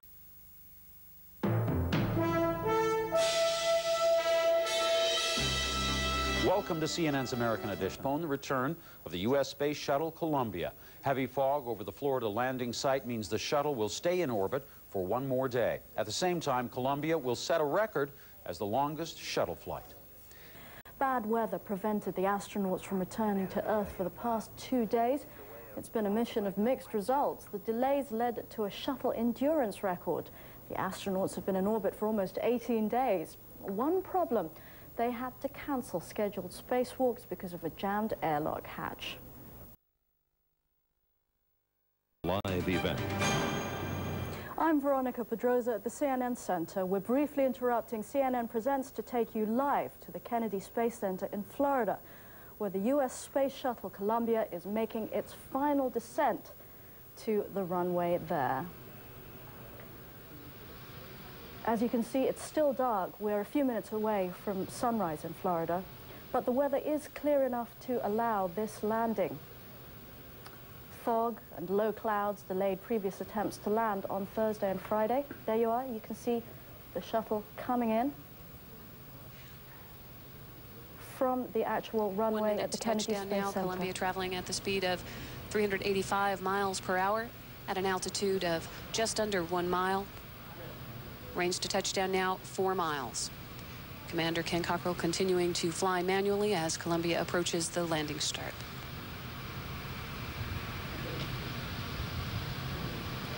That bad weather I just mentioned made a record out of this mission, stretching it to nearly 18 days. That's more than a day longer than the previous shuttle endurance record.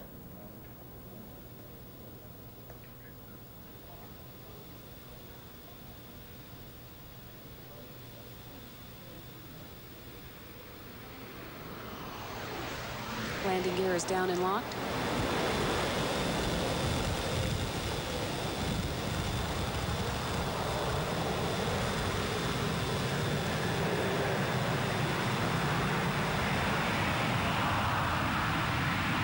Main gear touchdown. Drag chute deploy. And nose gear touchdown. Columbia rolling out on runway 33, concluding a record-setting shuttle mission of 17 days, 15 hours, and 53 minutes. Right on time, the U.S. Space Shuttle Columbia lands at the Kennedy Space Center in Florida. This concludes a mission of mixed results. The astronauts had to cancel scheduled spacewalks because of a jammed airlock hatch, but the crew did succeed in releasing and later retrieving an ultraviolet telescope and a science satellite.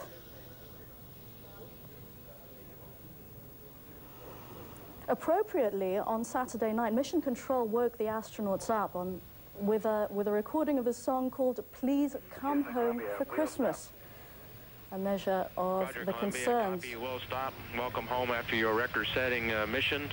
Stand by for post-landing deltas. Thanks, Kurt. It was a fantastic mission. We feel privileged to have been part of it. The Space Shuttle Columbia lands after that record-breaking mission. No changings for post-landing. We'll take you to a break now, but right after that we will rejoin CNN Presents, return to the Lion's Den at the point where we left it. This has been a CNN Live event. And now it's time for entry.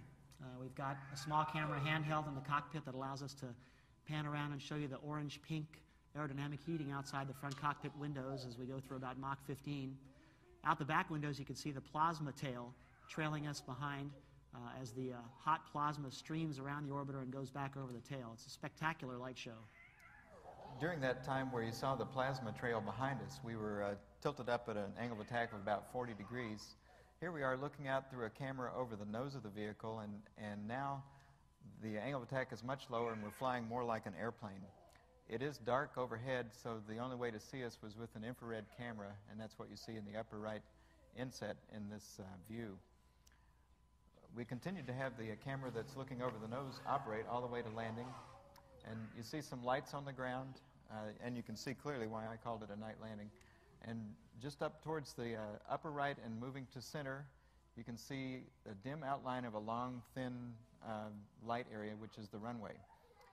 We are diving towards a set of lights about 1.5 miles short of the runway, which are lit up by strobe lights.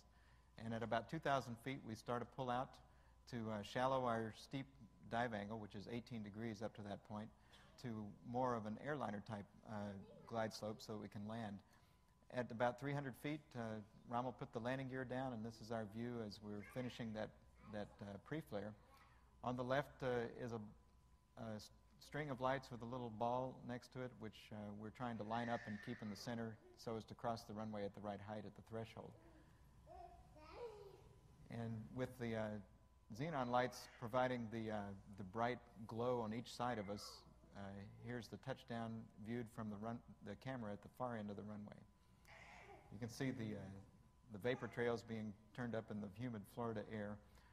At about 200 knots on the ground, Rommel deployed the drag chute, and at 185 knots we started the nose down to get all three wheels on the runway, and we'll start steering down, trying to stay on the center line of the runway because it's nothing more embarrassing than have the final photos of the vehicle not on the center line.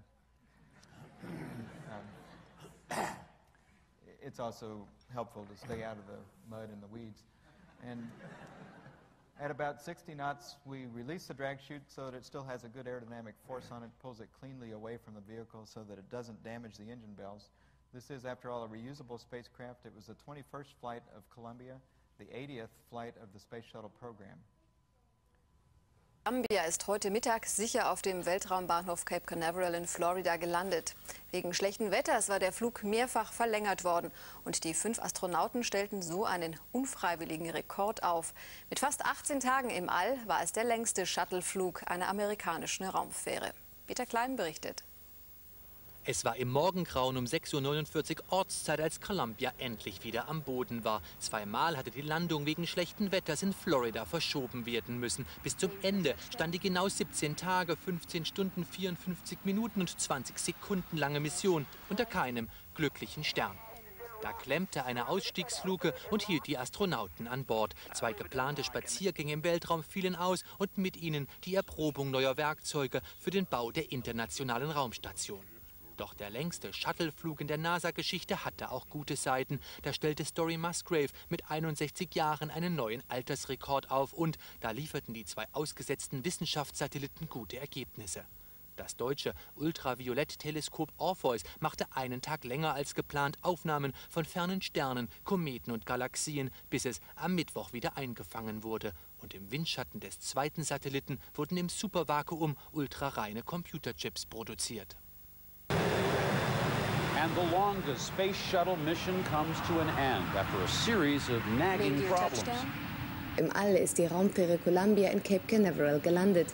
Wegen schlechten Wetters hatte die US-Raumfahrtbehörde NASA die Landung des Shuttles zweimal abgesagt. Die 5 Astronauten an Bord hatten auf ihrem Flug 2 Forschungssatelliten, darunter das mit deutscher Beteiligung gebaute Teleskop Orpheus, ausgesetzt und wieder eingeladen. The U.S. Space Shuttle Columbia is back on Earth after more than 17.5 days in orbit. That's the longest any shuttle has stayed in space. The mission had many successes, but also a notable failure. CNN's John Holloman has more. Many things went right for the Columbia crew. The launch was perfect. 2, 1, and liftoff of Space Shuttle Columbia. The release and pickup of various science satellites went like clockwork. The Wake Shield Space Factory did everything it was supposed to and is safely back in the cargo bay with some super high-quality semiconductor wafers, which will probably be used for making high-tech electronic equipment. The Orpheus SPA's ultraviolet satellite did its job of examining stars a billion light years away, and there were dozens of onboard experiments which the crew handled with no problem. The major disappointment came on Thanksgiving night, when 2 astronauts training to build the International Space Station couldn't open the door between Columbia and the cargo bay. The hatch on the shuttle's airlock was stuck, and the 2 spacewalkers could not do the work they'd come to space to experience. We've got to deal with some failures occasionally and pick up our collective efforts and move on. For Shuttle Commander Ken Cockrell, it was a test for his entire crew. This flight has shown us that every once in a while life throws you a little bit of a curve, and we would like to think that it's not the curve that counts, but how we react to it. And for Story Musgrave, this flight was billed as his swan song at the end of a 30-year astronaut career. The 61-year-old spacewalker was disappointed his colleagues couldn't do their spacewalk, but excited to hear there's evidence of ice on the south pole of the moon. If there is ice and there is water out there, that is a natural resource which is extraordinarily important to establishing, a permanent thing such as an observatory on the moon or some kind of colony. After breaking the Space Shuttle endurance record, the astronauts finally came back to Earth, where technicians will begin fixing that broken hatch door and other equipment problems aboard NASA's oldest shuttle. John Holloman, CNN reporting. The shuttle will be towed to a hangar, and technicians are going to try to find out why the door malfunctioned. But NASA says it will probably be Monday before they know exactly what went wrong. Sekunden des fast 18-tägigen Rekordfluges der US-Raumfähre Columbia. Um 12:49 Uhr mitteleuropäischer Zeit setzte Columbia mit 5 Astronauten an Bord auf dem Weltraumbahnhof Cape Canaveral auf. Da die Landung wegen schlechter Wetterbedingungen in Florida mehrmals verschoben werden musste, war die Columbia länger im All als ihre Vorgänger. Astronaut Story Musgrave, hier in der Bildmitte, brach sogleich 2 Rekorde. Denn mit 61 Jahren war er außerdem der bisher älteste Mensch im All. Columbia ist heute Morgen nach fast 18 Tagen im All in Florida gelandet. Wolken über der Landebahn in Cape Canaveral hatten die Landung der 5 Astronauten um 2 Tage verzögert. Der letzte Shuttleflug in diesem Jahr war von technischen Problemen begleitet. Weil die Ausstiegsluke klemmte, mussten 2 geplante Weltraumspaziergänge abgesagt werden. Scientists have long speculated there could be ice on the moon, deposited there eons ago by comets that bombarded the lunar surface. Well, now a probe called Clementine has turned up hard evidence of lunar ice. John Holloman has details. In all the centuries that humans have looked up in the sky, the moon has been there. In the year 1608, when telescopes first made it possible to see huge craters on the moon, those craters were believed to be oceans, and astronomers gave them names like the Sea of Tranquility. More than 360 years later, by the time the first astronauts walked on the lunar surface, nobody expected any sign of life or anything other than bone-dry rocks, which is what the astronauts found and brought home. That's why the discovery of ice on the moon's south pole is so shocking to scientists. The Clementine satellite, built by the Pentagon to test sensors for incoming missiles, was launched in January 1994. The small satellite took excellent pictures of the lunar surface and also used a small radar transmitter to explore areas of the surface where there was never enough light for a camera to see. The radar test showed something strange at the moon's south pole, what appears to be some scattered ice. For the first time, we now know that there are deposits of water at the south pole of the moon that are there apparently accessible and ready to use for this purpose, both to support human life and to produce rocket fuel. Some analysts say water on the moon makes human exploration and colonization much more attractive. It gives you water for fuel, water for drinking, water for raising plants. It could be a great help because everything you have to take to the moon in order to set up an outpost there weighs, and it costs you money to get it there. While the discovery sounds promising, more experiments will be needed to know for sure if there's ice on the moon. There's a plan to take another close look at the lunar surface between now and the turn of the century. John Holloman, CNN reporting. Columbia kehrt auf die Erde zurück. Um 6:40 Uhr Ortszeit setzt sie sicher auf der Landebahn des Kennedy Space Center in Florida auf. In den vergangenen Tagen war die Landung zweimal wegen schlechten Wetters verschoben worden. Die 5 Besatzungsmitglieder haben den Flug nach Angaben der Raumfahrtbehörde gut überstanden. Mit knapp 18 Tagen war diese Reise der längste Space-Shuttle-Flug der Raumfahrtgeschichte. Während der Mission setzten die Astronauten 2 Forschungssatelliten aus. Außerdem wurden mit Hilfe eines Spezialteleskops Aufnahmen von entfernten Sternen gemacht. Bereits im Januar will die NASA wieder eine Raumfähre ins Weltall schicken.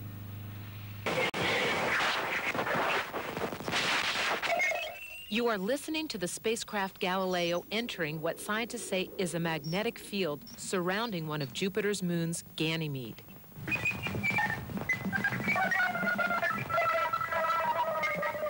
And this is the first confirmed magnetic field of a moon in the solar system. The waves picked up by instruments on Galileo, digitized, then transmitted back to Earth, are played back at 1/10 the speed so we can hear it. Listen again. A few seconds into the recording, you hear a louder crashing noise. That's the moment Galileo enters Ganymede's magnetic field.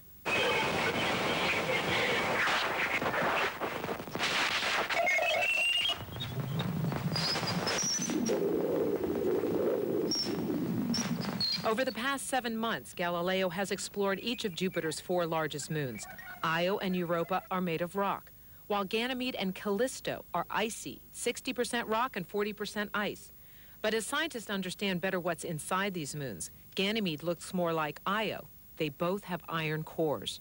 So while on the surface, Io and Ganymede are very different objects, if you probe their interior, they're essentially quite similar.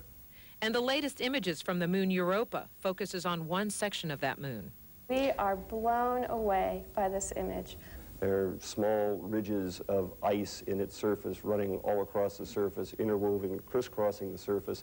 Very complex and difficult place to understand, but we're going to have a lot of fun trying. Next week, Galileo will take more pictures of Europa, 20 times better resolution than these new images. Ann Kellen, CNN reporting. Particles orbiting it. A magnetosphere is common among the planets. The discovery was made during the Galileo's 2-year tour of Jupiter and its largest moons. The spacecraft will visit another of Jupiter's moons, Europa, next week. 2 major astronomical findings shook the scientific community this year. the detection of planets outside our solar system, and the announcement that there may have once been primitive life on Mars. As it turns out, these bombshells shook the religious community as well. This week, NASA scientists, religious thinkers, and the Vice President all sat down in Washington to talk about the future of space exploration and the spiritual implications of life on other planets. Ann Kellen has the story.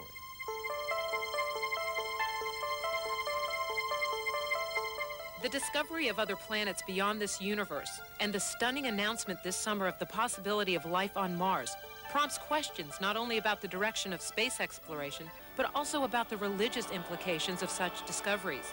In a closed-door meeting, the Vice President met with NASA, selected scientists, and members of the religious community to discuss what's next. I believe that many Americans, many people in this world, believe in God, different manifestation. Taxpayer dollars are involved, and I think it's crucial as we approach some fundamental scientific findings that we don't have science operating in a vacuum. The scientists say they want money to explore the origins of life. For example, what caused the Big Bang and the formation of this planet. How did galaxies first start? How did stars then form? How did solar systems then form? And then how did life itself come about? If scientists discover life on other planets, does that change the relationship of believers to God? I think it conflicts with the religion of some. My own feeling is, if I say a personal statement, my God is big enough to have created whatever we have yet to discover. I doubt that any religion will simply say, oh, that's wonderful, and just integrate it into religion. We're going to have to struggle with these questions. Religion and science may still maintain different worldviews, but new discoveries in the search for the origins of life are bringing the two together into common dialogue over the same questions, such as where did we come from and why are we here? Scientists can only answer questions that they can observe, measure, and analyze. We can't analyze why the universe is there or what happened before the Big Bang. All we can tell you is there was a Big Bang, and we're pretty confident of that. And while life on other planets is still just a possibility, religious leaders say their role will be to interpret discoveries to their communities. So they need us, with our constituents, to try to speak the language that we know best, the ethical language, and we need them to give us the scientific evidence. NASA may need support from these religious leaders when the President and members of Congress meet in February to discuss paying for future space exploration. Ann Kellen, CNN, Washington.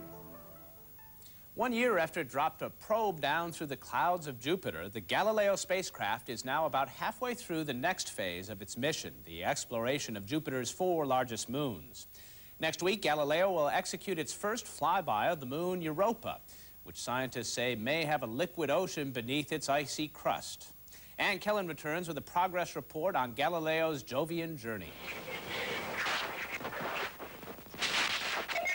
You are listening to the spacecraft Galileo entering what scientists say is a magnetic field surrounding one of Jupiter's moons, Ganymede.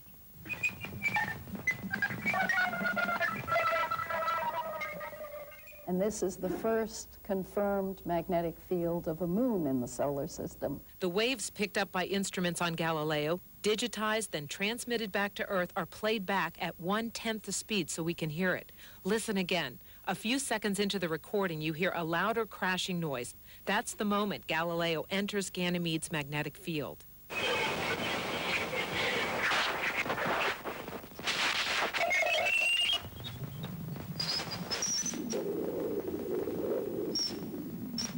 Over the past 7 months, Galileo has explored each of Jupiter's 4 largest moons.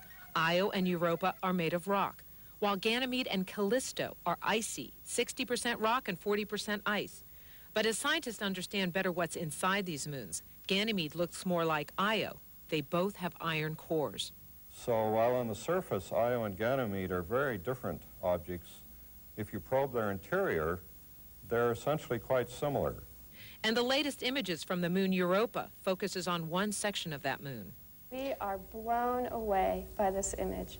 There are small ridges of ice in its surface running all across the surface, interwoven, crisscrossing the surface, very complex and difficult place to understand, but we're going to have a lot of fun trying. Next week, Galileo will take more pictures of Europa, 20 times better resolution than these new images.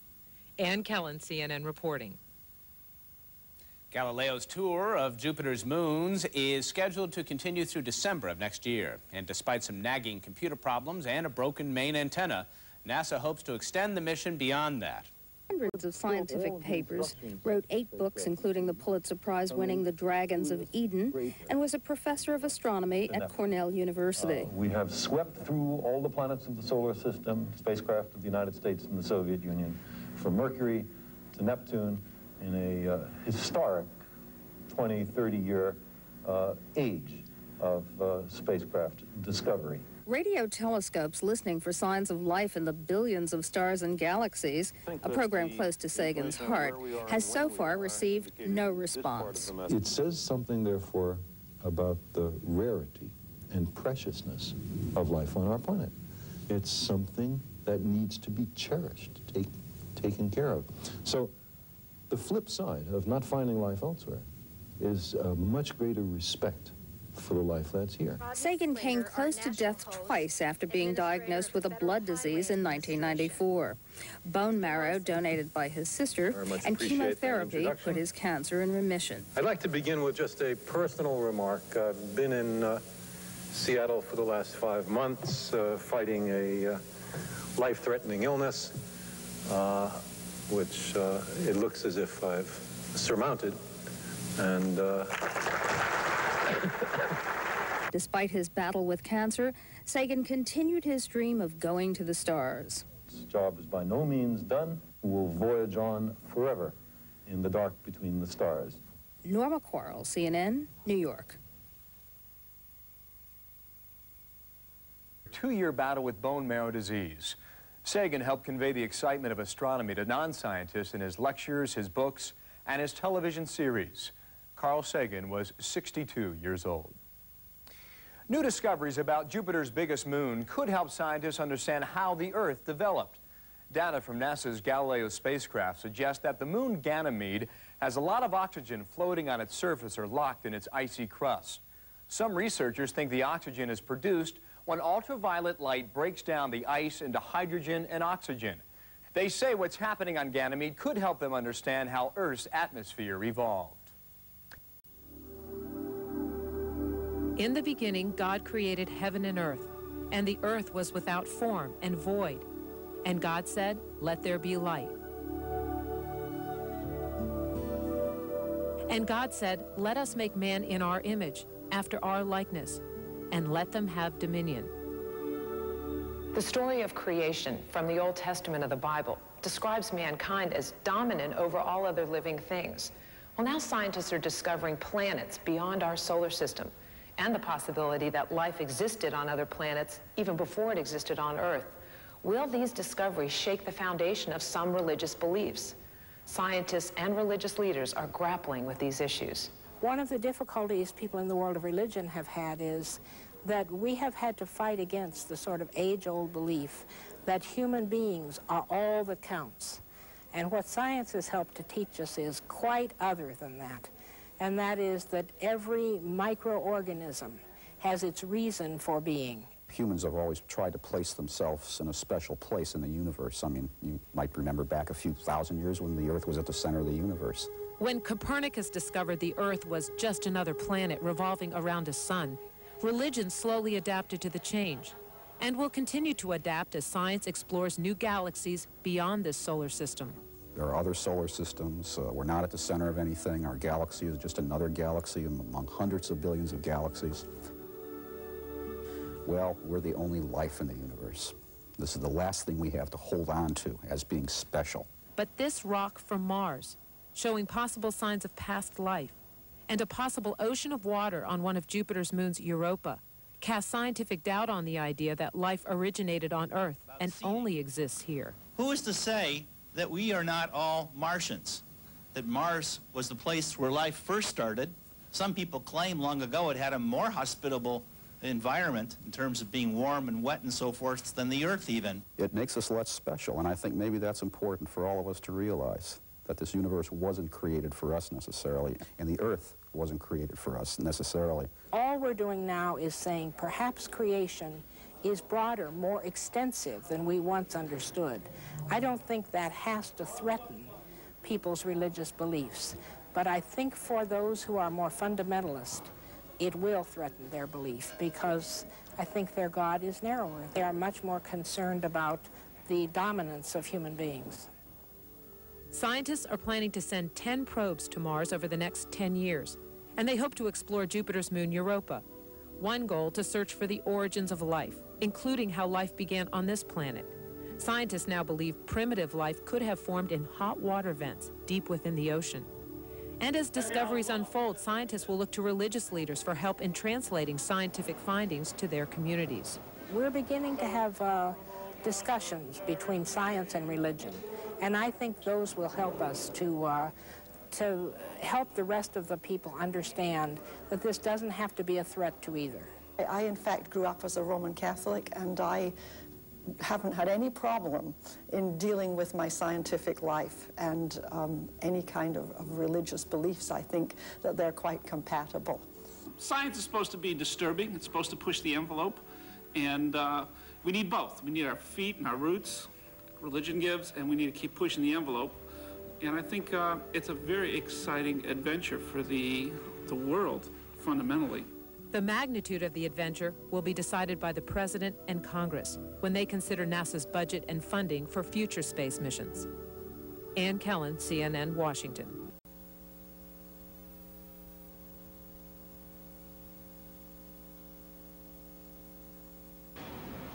Here we see our STS-80 flight crew. Astronaut Story Musgrave down on the end. He'll be in charge of the wake shield facility activity on this mission. Here's our flight engineer, Tom Jones. He'll be working the remote manipulator system, doing an EVA, and there's our commander, Ken Cockrell. There is mission specialist Tamara Jernigan, lead on our Orpheus spas, and will be doing one of the crew spacewalks. And there is pilot Ken Rominger at the end of the table. And the crew just getting ready for breakfast. There's the STS-80 traditional cake on the table. And when breakfast is over, they'll head down to suit up and head out for the launch pad, which is just about an hour away at this time. Here in firing room 3 of the Launch Control Center, all of our activities continue to go smoothly. The final inspection team is on the pad.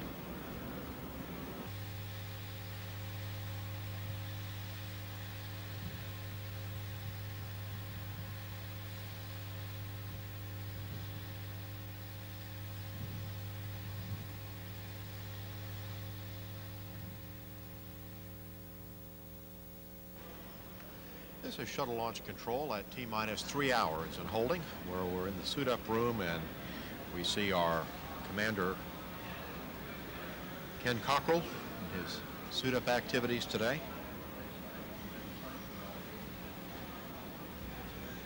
Ken originally from Austin, Texas.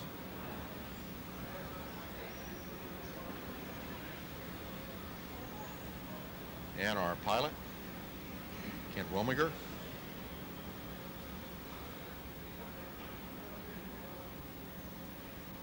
Originally from California, and STS-80 is his second space shuttle flight.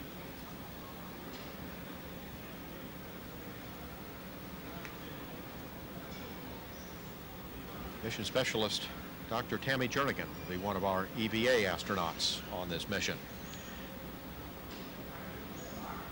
And she will also be the primary astronaut taking the lead in the Orpheus Spas activities during the 2 weeks it will be in space.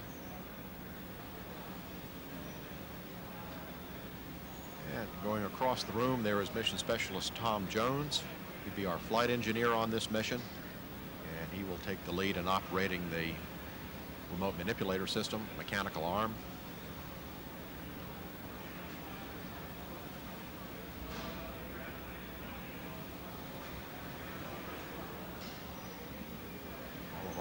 suit-up activities are going smoothly and on time without any problems leading toward their walkout in about another 15 minutes.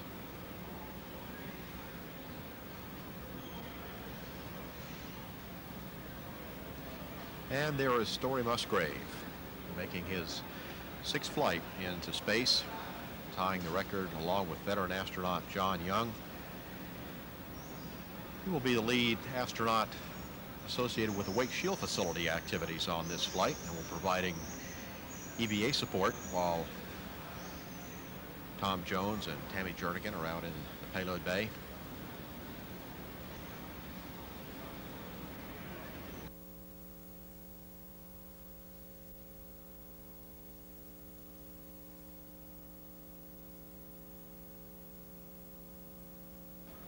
This is Shuttle Launch Control at T-minus 2 hours, 55 minutes, 25 seconds and counting. Here we see the STS-80 astronauts leaving the crew quarters en route to the elevator to ride down from the 3rd to the 1st floor to ride the astronaut van out to pad 39B. About a 20-minute ride out to the pad. We expect they'll arrive out there shortly after noon. And here they come.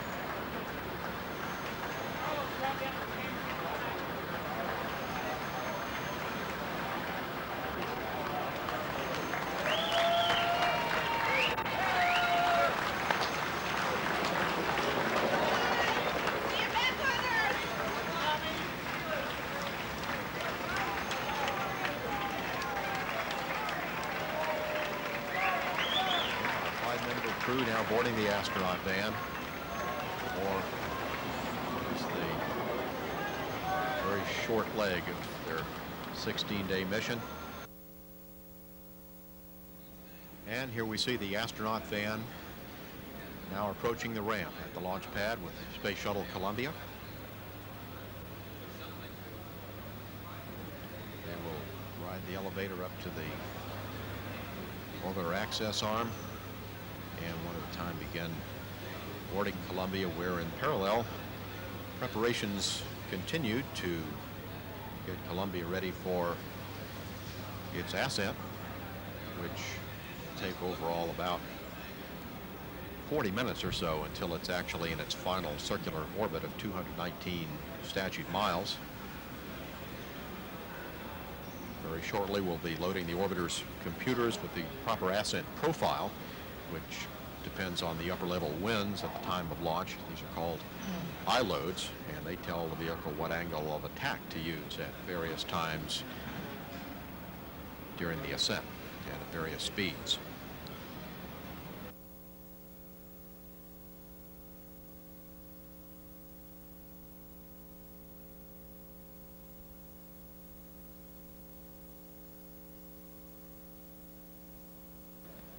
This is Shuttle Launch Control at T-minus 2 hours, 34 minutes, 12 seconds and counting, where we've seen the astronauts arriving at the crew access arm, walking across the arm now to enter the white room.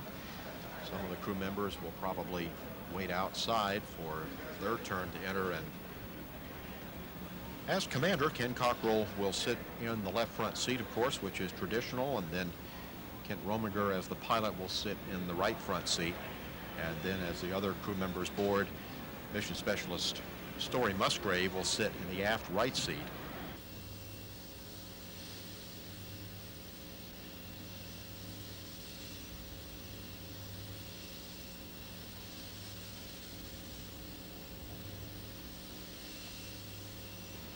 This is Shuttle Launch Control at T-minus 7 minutes, 35 seconds and counting. Preparing now to retract the orbiter access arm, put back into position very quickly if there be a problem.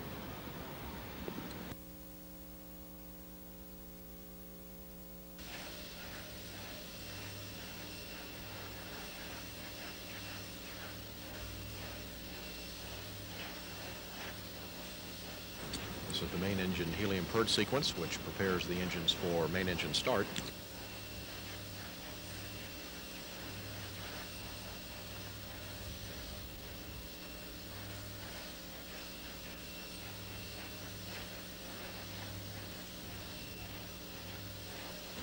engines now being gimbaled as a steering check for Columbia.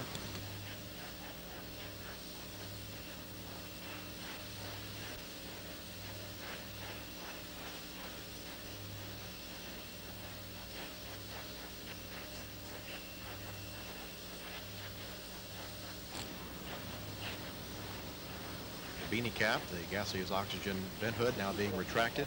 Memory cleared. Unexpected errors. OTC copies. And Columbia OTC, close and lock your visors, initiate O2 flow, and enjoy a weightless Thanksgiving. Yeah, this is go for ET. We sure appreciate all your work for this flow and this morning, and we'll see you in a couple weeks. I'll do that. Flashment of liquid hydrogen now terminated, and the hydrogen tank is pressurized.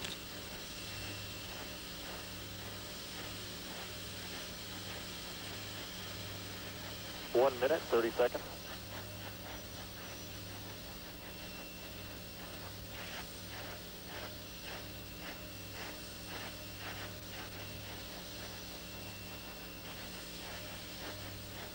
Sound suppression water system now being armed.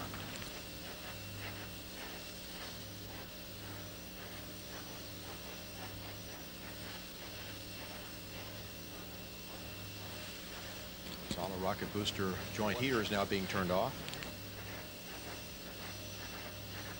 Final check of booster commands.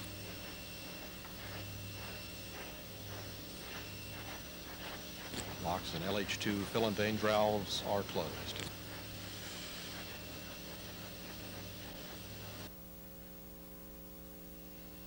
At this time. Recommend continue, sir. Copy that, NPD, you're clear. Copy that. Fuel entity, pick up count on your mark. Yeah, let's copy. On to zoom on my mark. 3, 2, 1, mark. DLS auto, scope auto sequence start. 25. Solid rocket booster hydraulic power units have started. Sound suppression water system armed. Range safety systems armed. 10, 9, 8. Ignition sequence start. 7, 6. 3 main engines up and burning. 2, 1. And liftoff of Space Shuttle Columbia on a diversified mission of astronomy and commercial space research.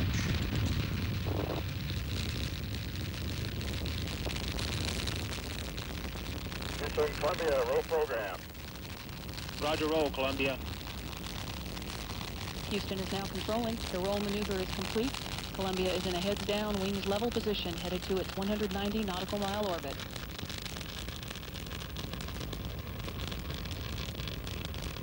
Seconds into the flight, Columbia's engines are now beginning to throttle down to 67% of rated thrust as the orbiter passes through the area of maximum aerodynamic pressure on the vehicle in the lower regions of the Earth's atmosphere.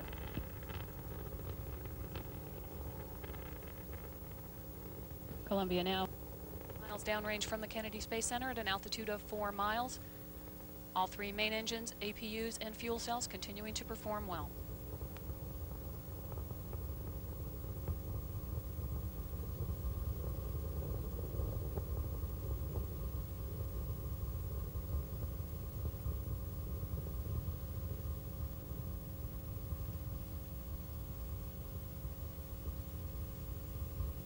Columbia, Houston, go at throttle up. Roger, go at throttle up. Columbia's 3 liquid-fueled engines are now back at full throttle, 104% of rated thrust. Columbia now traveling 1,800 miles per hour, 15 miles in altitude, downrange from the Kennedy Space Center, 13 miles. All 3 main engines continuing to perform well.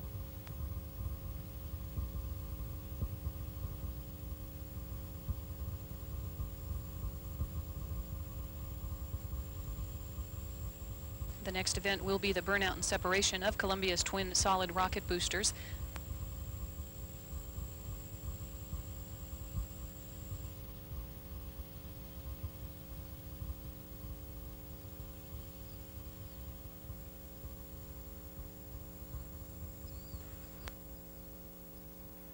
Columbia, Houston, performance nominal. Roger, performance nominal. 2 minutes, 18 seconds into the flight. The booster officer has confirmed good separation of the solid rocket boosters, and performance on board Columbia has been as expected. All 3 main engines are continuing to perform at 104% of rated thrust. The 3 auxiliary power units and fuel cells are also continuing to perform as expected. Columbia now downrange from the Kennedy Space Center at a distance of 55 miles, an altitude of 42 miles, traveling 3,290 miles per hour.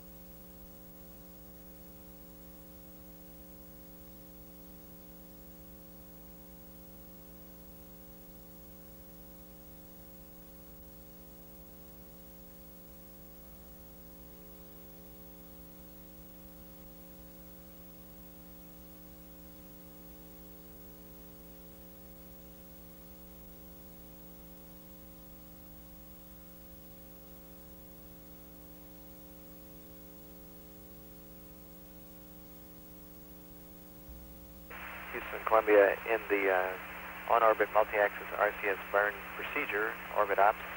We were thinking we probably could burn without opening up the ohms heliums, if you concur. We copy and concur. Okay, we're just going to leave it configured as is, and you won't see us going through those if interconnect steps. We're on to step 2. We copy.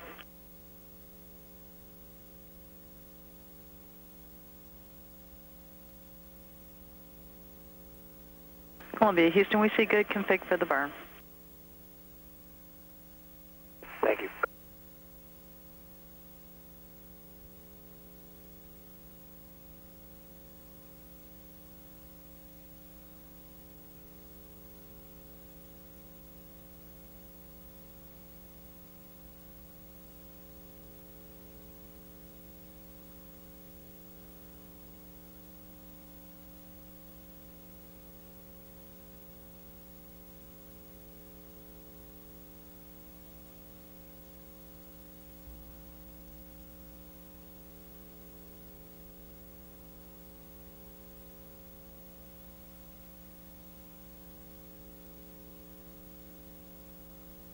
Columbia, Houston, good burn.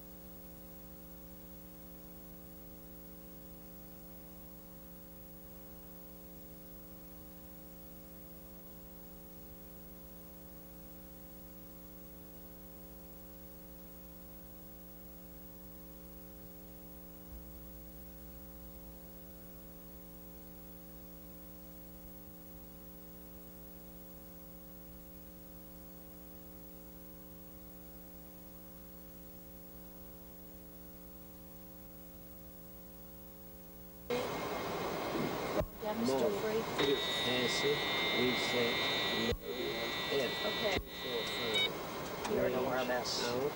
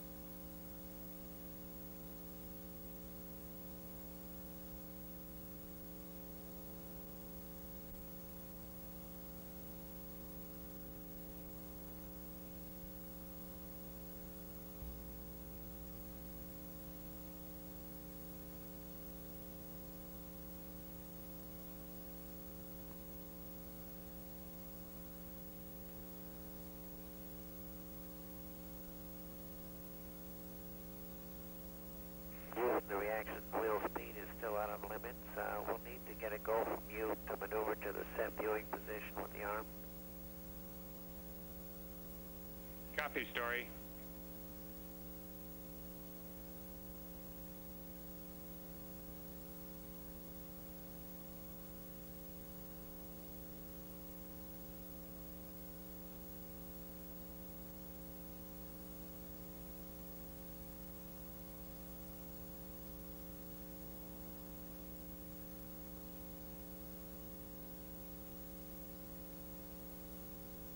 I understand. 120 pitch now. Okay, on angle. Shoulder pitch. Much more, Tom, and to re-grapple it, I would have to move the orbiter. Yeah, I agree. It's going to be too pointed down too far at us. It's a young.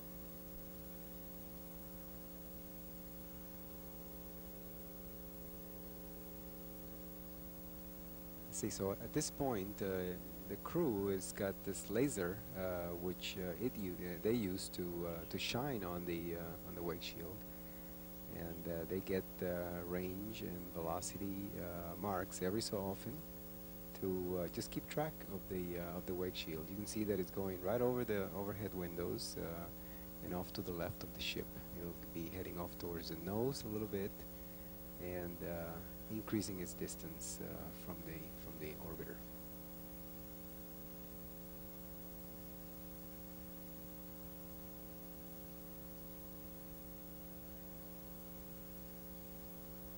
Houston, Columbia, sorry we've been so quiet. It's very difficult to get a mark with the attitude that the wake shield is with respect to us. It has quite a different trajectory because the length of time we set with it before turning on the thruster are a lot different from STS-80. So the position that moves through over the windows and into the front windows has been very difficult to get a mark. We didn't really have a mark to give you yet. I understand, Taco, and if Story had a thruster on time, we'd take that.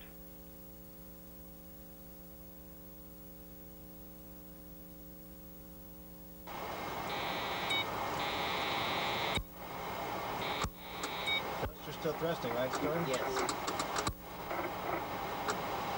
How's it looking, Ramo?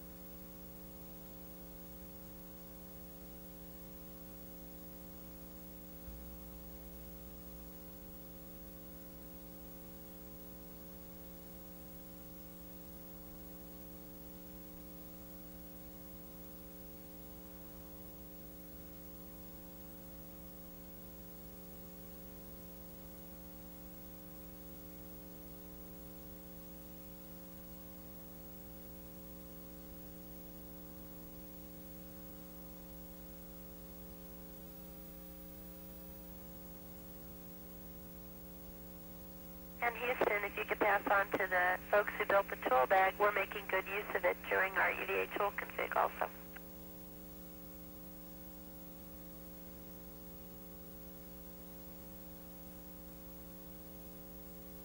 Thanks, Tammy. We'll pass that on.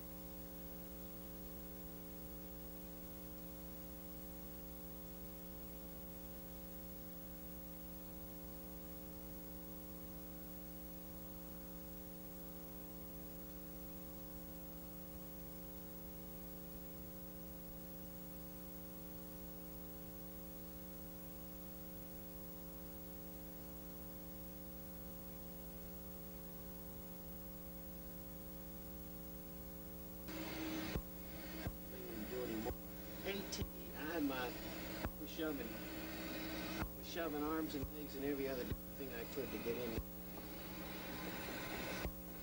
Ready, Jones?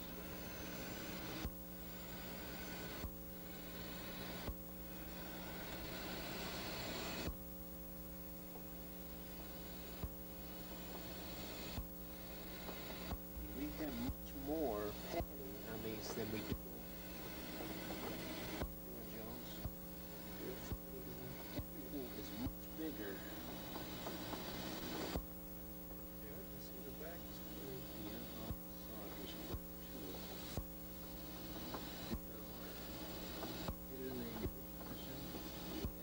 It's always in the engaged position. The helmet here is good. All right, you ready, Tom?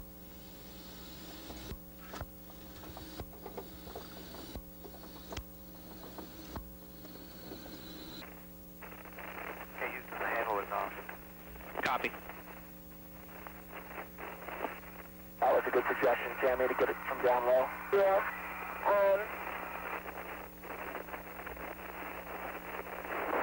And Columbia, Houston, we would suggest while you have the handle off, go ahead and cycle the locking mechanism to verify that it appears to be functioning properly. Okay.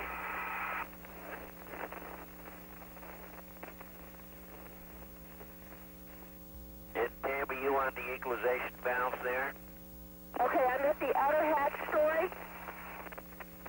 Okay, uncap them, and then take them, if you can, simultaneously both to emergency. Okay. We're going to blow down the thermal cover and then use the CCTVs in the bay to look at the mechanisms.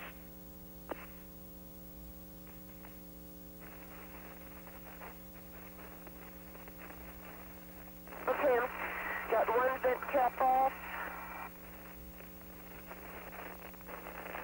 I like these contingency EVAs, you know?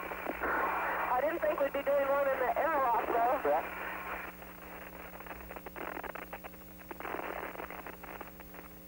Okay, Story, both the equalization valves are in off. I just want to give you the whole config. The hatch is in the unlocked position. And you're saying you want me to take both these valves to emergency? The air coming out of those valves will blow down the thermal cover such that we can look at the hatch mechanism with the RMS camera. Exactly. So, both silo to emergency, correct? Yes, ma'am. Okay, you ready?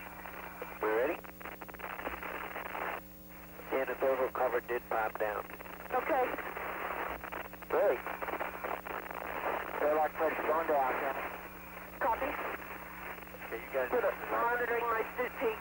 Yeah, just relax now. Just take it easy for a while. Let you look at the... Okay.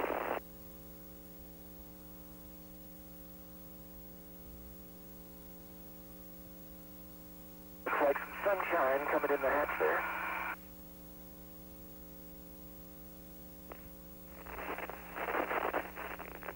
Actually, it's RMS spotlight. Oh. Yes, I think we're in darkness.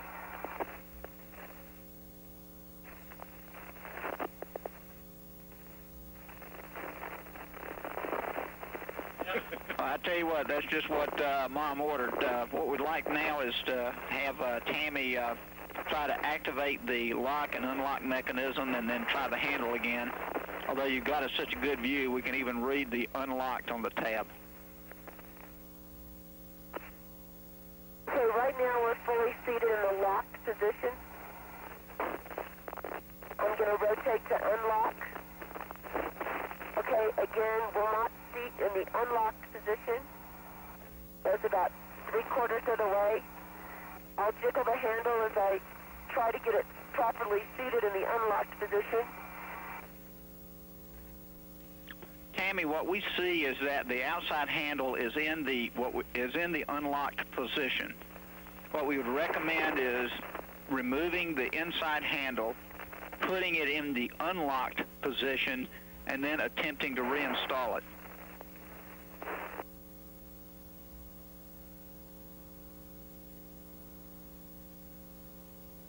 And Columbia, Houston, we're ready to complete the survey, and we just saw a pretty good bit of motion there in the linkage.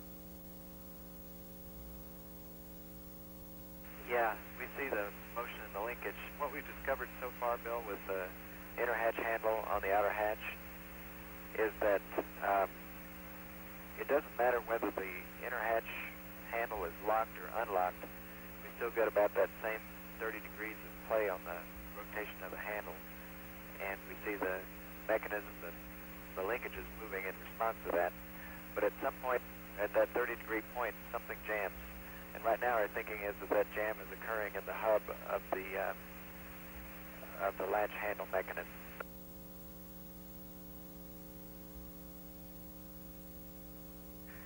Houston, Columbia, as you saw, we walked around slowly throughout the entire hatch perimeter. We can't detect any displacement laterally, and we certainly see no gross motion as measured against the markers that we put around the door yesterday at 10-2.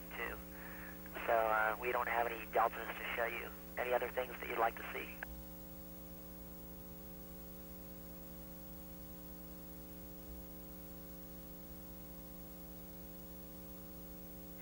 Okay, we are full closed, that is in the direction of closed.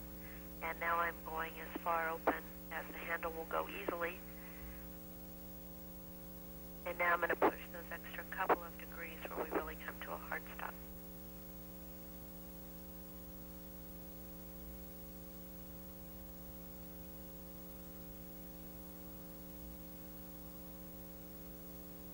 Okay, we really appreciate that, Tammy. To the closed direction. Yeah, that gave us a very good idea of what you had told us in words a couple of days ago. So we really appreciated that, and that concludes our requirements for downlink of the hatch. Thank you very much. That was excellent. You're welcome, Mark. 5, and that's arbitrary. Well, there's a counter if you can see it. Oh, you've already got 5 turns set in there? No. Oh, it counts as counts. Oh, I'm the used problem. to count that. Yeah. That's fine. That's either way will work. So when you're working, you don't. Exactly, and that's one of the problems of where that window is.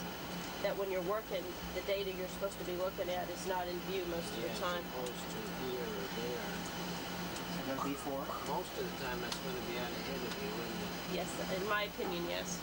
Okay, go to 4 now. B4. That's it. So you should be reading 10. Let's just keep taking it. Yeah. And then you want to go to 3 clockwise. Yes. 5. Okay.